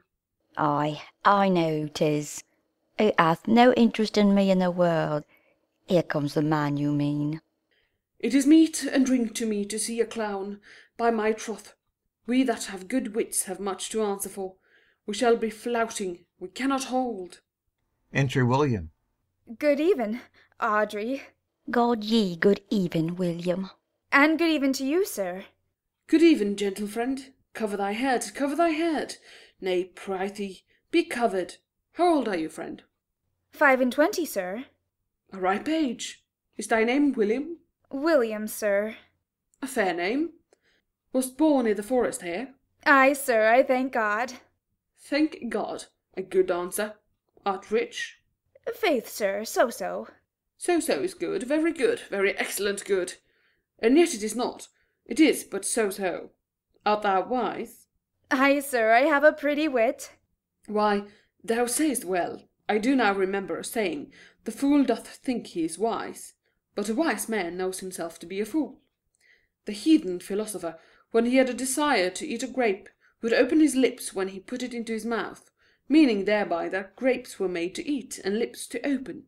You do love this maid? I do, sir. Give me your hand. Art thou learned? No, sir. Then learn this of me. To have is to have, for it is a figure in rhetoric that drink, being poured out of a cup into a glass, by filling the one doth empty the other. For all your writers do consent that ipse is he. Now you are not ipse, for I am he. Which he, sir? He, sir, that must marry this woman. Therefore you clown abandon, which is in the vulgar leave, the society, which in the boorish is company, of this female, which in the common is a woman, which together is abandon the society of this female, or clown thou perishest, or to thy better understanding diest, or to wit I kill thee, make thee away, translate thy life into death, thy liberty into bondage. I will deal in poison with thee, or in bastinado, or in steel. I will bandy with thee in faction. I will overrun thee with policy. I will kill thee 150 ways. Therefore tremble and depart. Do, good William. God rest you merry, sir. Exit. Enter Corin. Our master and mistress seeks you. Come, away, away. Trip, Audrey. I attend. Exeunt. Scene 2. The forest. Enter Orlando and Oliver. Is't possible that on so little acquaintance you should like her? That but seeing you should love her? And loving woo, and wooing she should grant? And will you persever to enjoy her? Neither call the giddiness of it in question, the poverty of her, the small acquaintance, my sudden wooing, nor her sudden consenting, but say with me, I love Aliena. Say with her that she loves me. Consent with both that we may enjoy each other. It shall be to your good. For my father's house, and all the revenue that was old Sir Roland's, will I estate upon you, and here live and die a shepherd. You have my consent. Let your wedding be tomorrow. Thither will I invite the Duke and all's contented followers. Go you and prepare Aliena, for look you, here comes my Rosalind. Enter Rosalind. God save you, brother. And you, fair sister. Exit. Oh, my dear Orlando, how it grieves me to see thee wear thy heart in a scarf. It is my arm. I thought thy heart had been wounded with the claws of a lion. Wounded it is, but with the eyes of a lady. Did your brother tell you how I counterfeited to swoon when he showed me your handkerchief? Ay, and greater wonders than that. Oh, I know where you are. Nay, 'tis true. There was never anything so sudden but the fight of 2 rams and Caesar's Thrathonial brag of I came, saw, and overcame. For your brother and my sister no sooner met but they looked, no sooner looked but they loved, no sooner loved but they sighed, no sooner sighed but they asked one another the reason, no sooner knew the reason but they sought the remedy, and in these degrees have they made a pair of stairs to marriage which they will climb incontinent, or else be incontinent before marriage. They are in the very wrath of love, and they will together. Clubs cannot part them. They shall be married tomorrow, and I will bid the Duke to the nuptial. But oh, how bitter a thing it is to look into happiness through another man's eyes. By so much the more shall I tomorrow be at the height of heart-heaviness, by how much I shall think my brother happy in having what he wishes for. Why, then, tomorrow I cannot serve your turn for Rosalind. I can live no longer by thinking. I will weary you, then, no longer with idle talking. Know of me, then, for now I speak to some purpose, that I know you are a gentleman of good conceit. I speak not this that you should bear a good opinion of my knowledge, insomuch I say I know you are. Neither do I labour for a greater esteem than may in some little measure draw a belief from you, to do yourself good, and not to grace me. Believe, then, if you please, that I can do strange things. I have, since I was 3-year-old, conversed with a magician, most profound in his art, and yet not damnable. If you do love Rosalind so near the heart as your gesture cries it out, when your brother marries Eliana, shall you marry her? I know into what straits of fortune she is driven, and it is not impossible to me, if it appear not inconvenient to you, to set her before your eyes tomorrow, human as she is, and without any danger. Speakest thou in sober meanings? By my life I do, which I tender dearly, though I say I am a magician. Therefore put you in your best array, bid your friends, for if you will be married tomorrow, you shall, and to Rosalind, if you will. Enter Silvius and Phoebe. Ah, look, here comes a lover of mine and a lover of hers. Youth, you have done me much ungentleness to show the letter that I writ to you. I care not if I have. It is my study to seem despiteful and ungentle to you. You are there followed by a faithful shepherd. Look upon him, love him, he worships you. Good shepherd, tell this youth what 'tis to love. It is to be made of sighs and tears, and so I am for Phoebe. And I for Ganymede. And I for Rosalind. And I for no woman. It is to be made of faith and service, and so I am for Phoebe. And I for Ganymede. And I for Rosalind. And I for no woman. It is to be all made of fantasy, all made of passion, and all made of wishes, all adoration, duty, and observance, all humbleness, all patience and impatience, all purity, all trial, all observance, and so I am for Phoebe. And so am I for Ganymede. And so am I for Rosalind. And so am I for no woman. If this be so, why blame you me to love you? If this be so, why blame you me to love you? If this be so, why blame you me to love you? Who do you speak to, why blame you me to love you? To her that is not here, nor doth not hear. Oh, pray you, no more of this. 'Tis like the howling of Irish wolves against the moon. To Silvius. I will help you if I can. To Phoebe. I would love you if I could. Tomorrow meet me all together. To Phoebe. I will marry you if ever I marry woman, and I'll be married tomorrow. To Orlando. I will satisfy you if ever I satisfied man, and you shall be married tomorrow. To Silvius. I will content you, if what pleases you contents you, and you shall be married tomorrow. To Orlando. As you love Rosalind, meet. To Silvius. As you love Phoebe, meet. And as I love no woman, I'll meet. So fare you well, I have left you commands. I'll not fail if I live. Nor I. Nor I. Exeunt. Scene 3. The forest. Enter Touchstone and Audrey. Tomorrow is the joyful day, Audrey. Tomorrow will we be married. I do desire it with all my heart, and I hope it is no dishonest desire to desire to be a woman of the world. Here comes 2 of the banished Duke's pages. Enter 2 pages. Well met, honest gentleman. By my troth, well met. Come, sit, and a song. We are for you. Sit in the middle. Shall we clap into it roundly, without hawking or spitting, or saying we are hoarse, which are the only prologues to a bad voice? I'faith, and both in a tune, like 2 gypsies on a horse.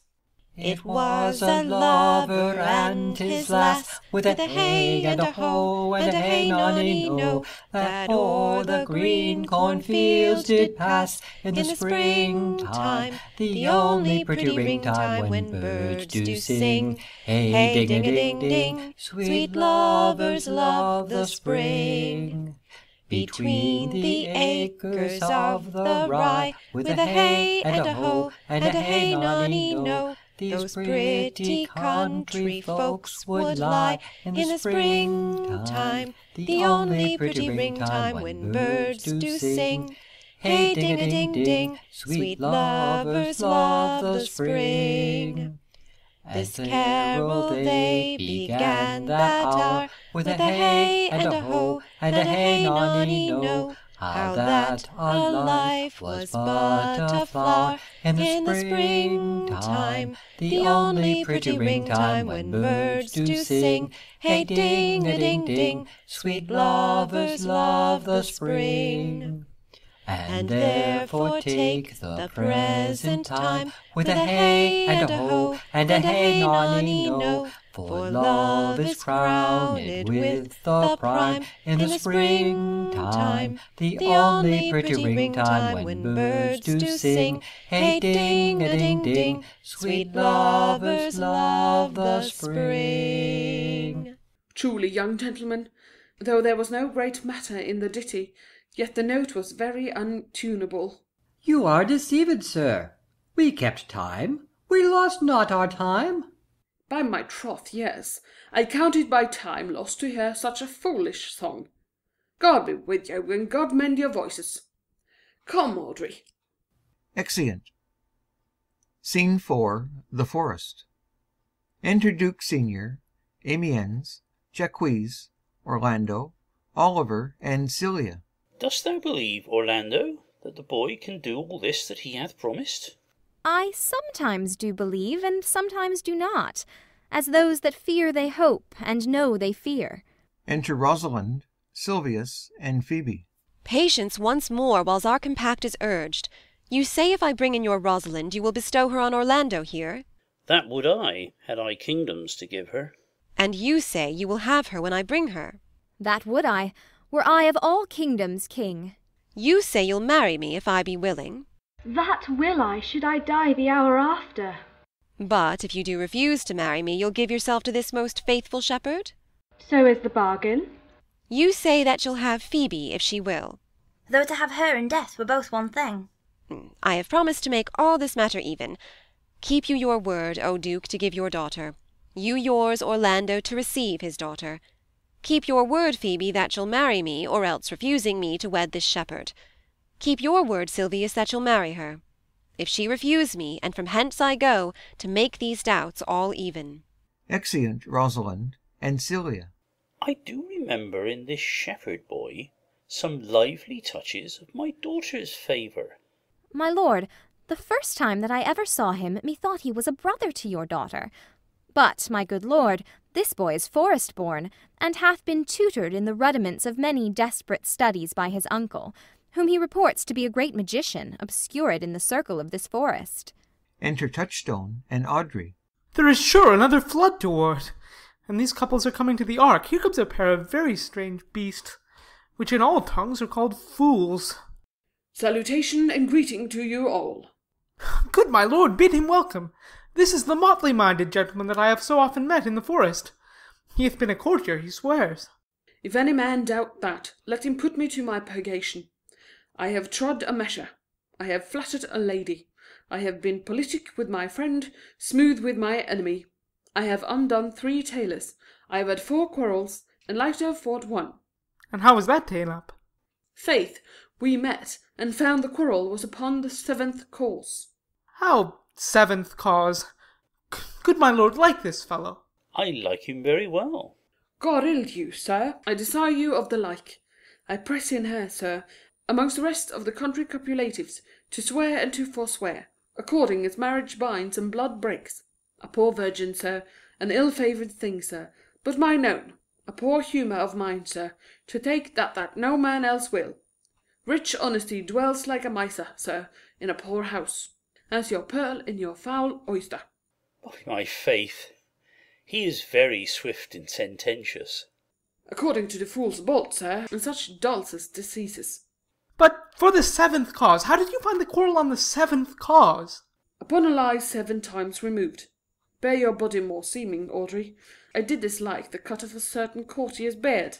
He sent me word, if I said his beard was not cut well, he was in the mind it was. This is called retort courteous.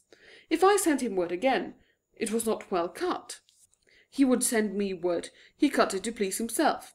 This is called a quip modest. If again it was not well cut, he disabled my judgment. This is called a reply churlish.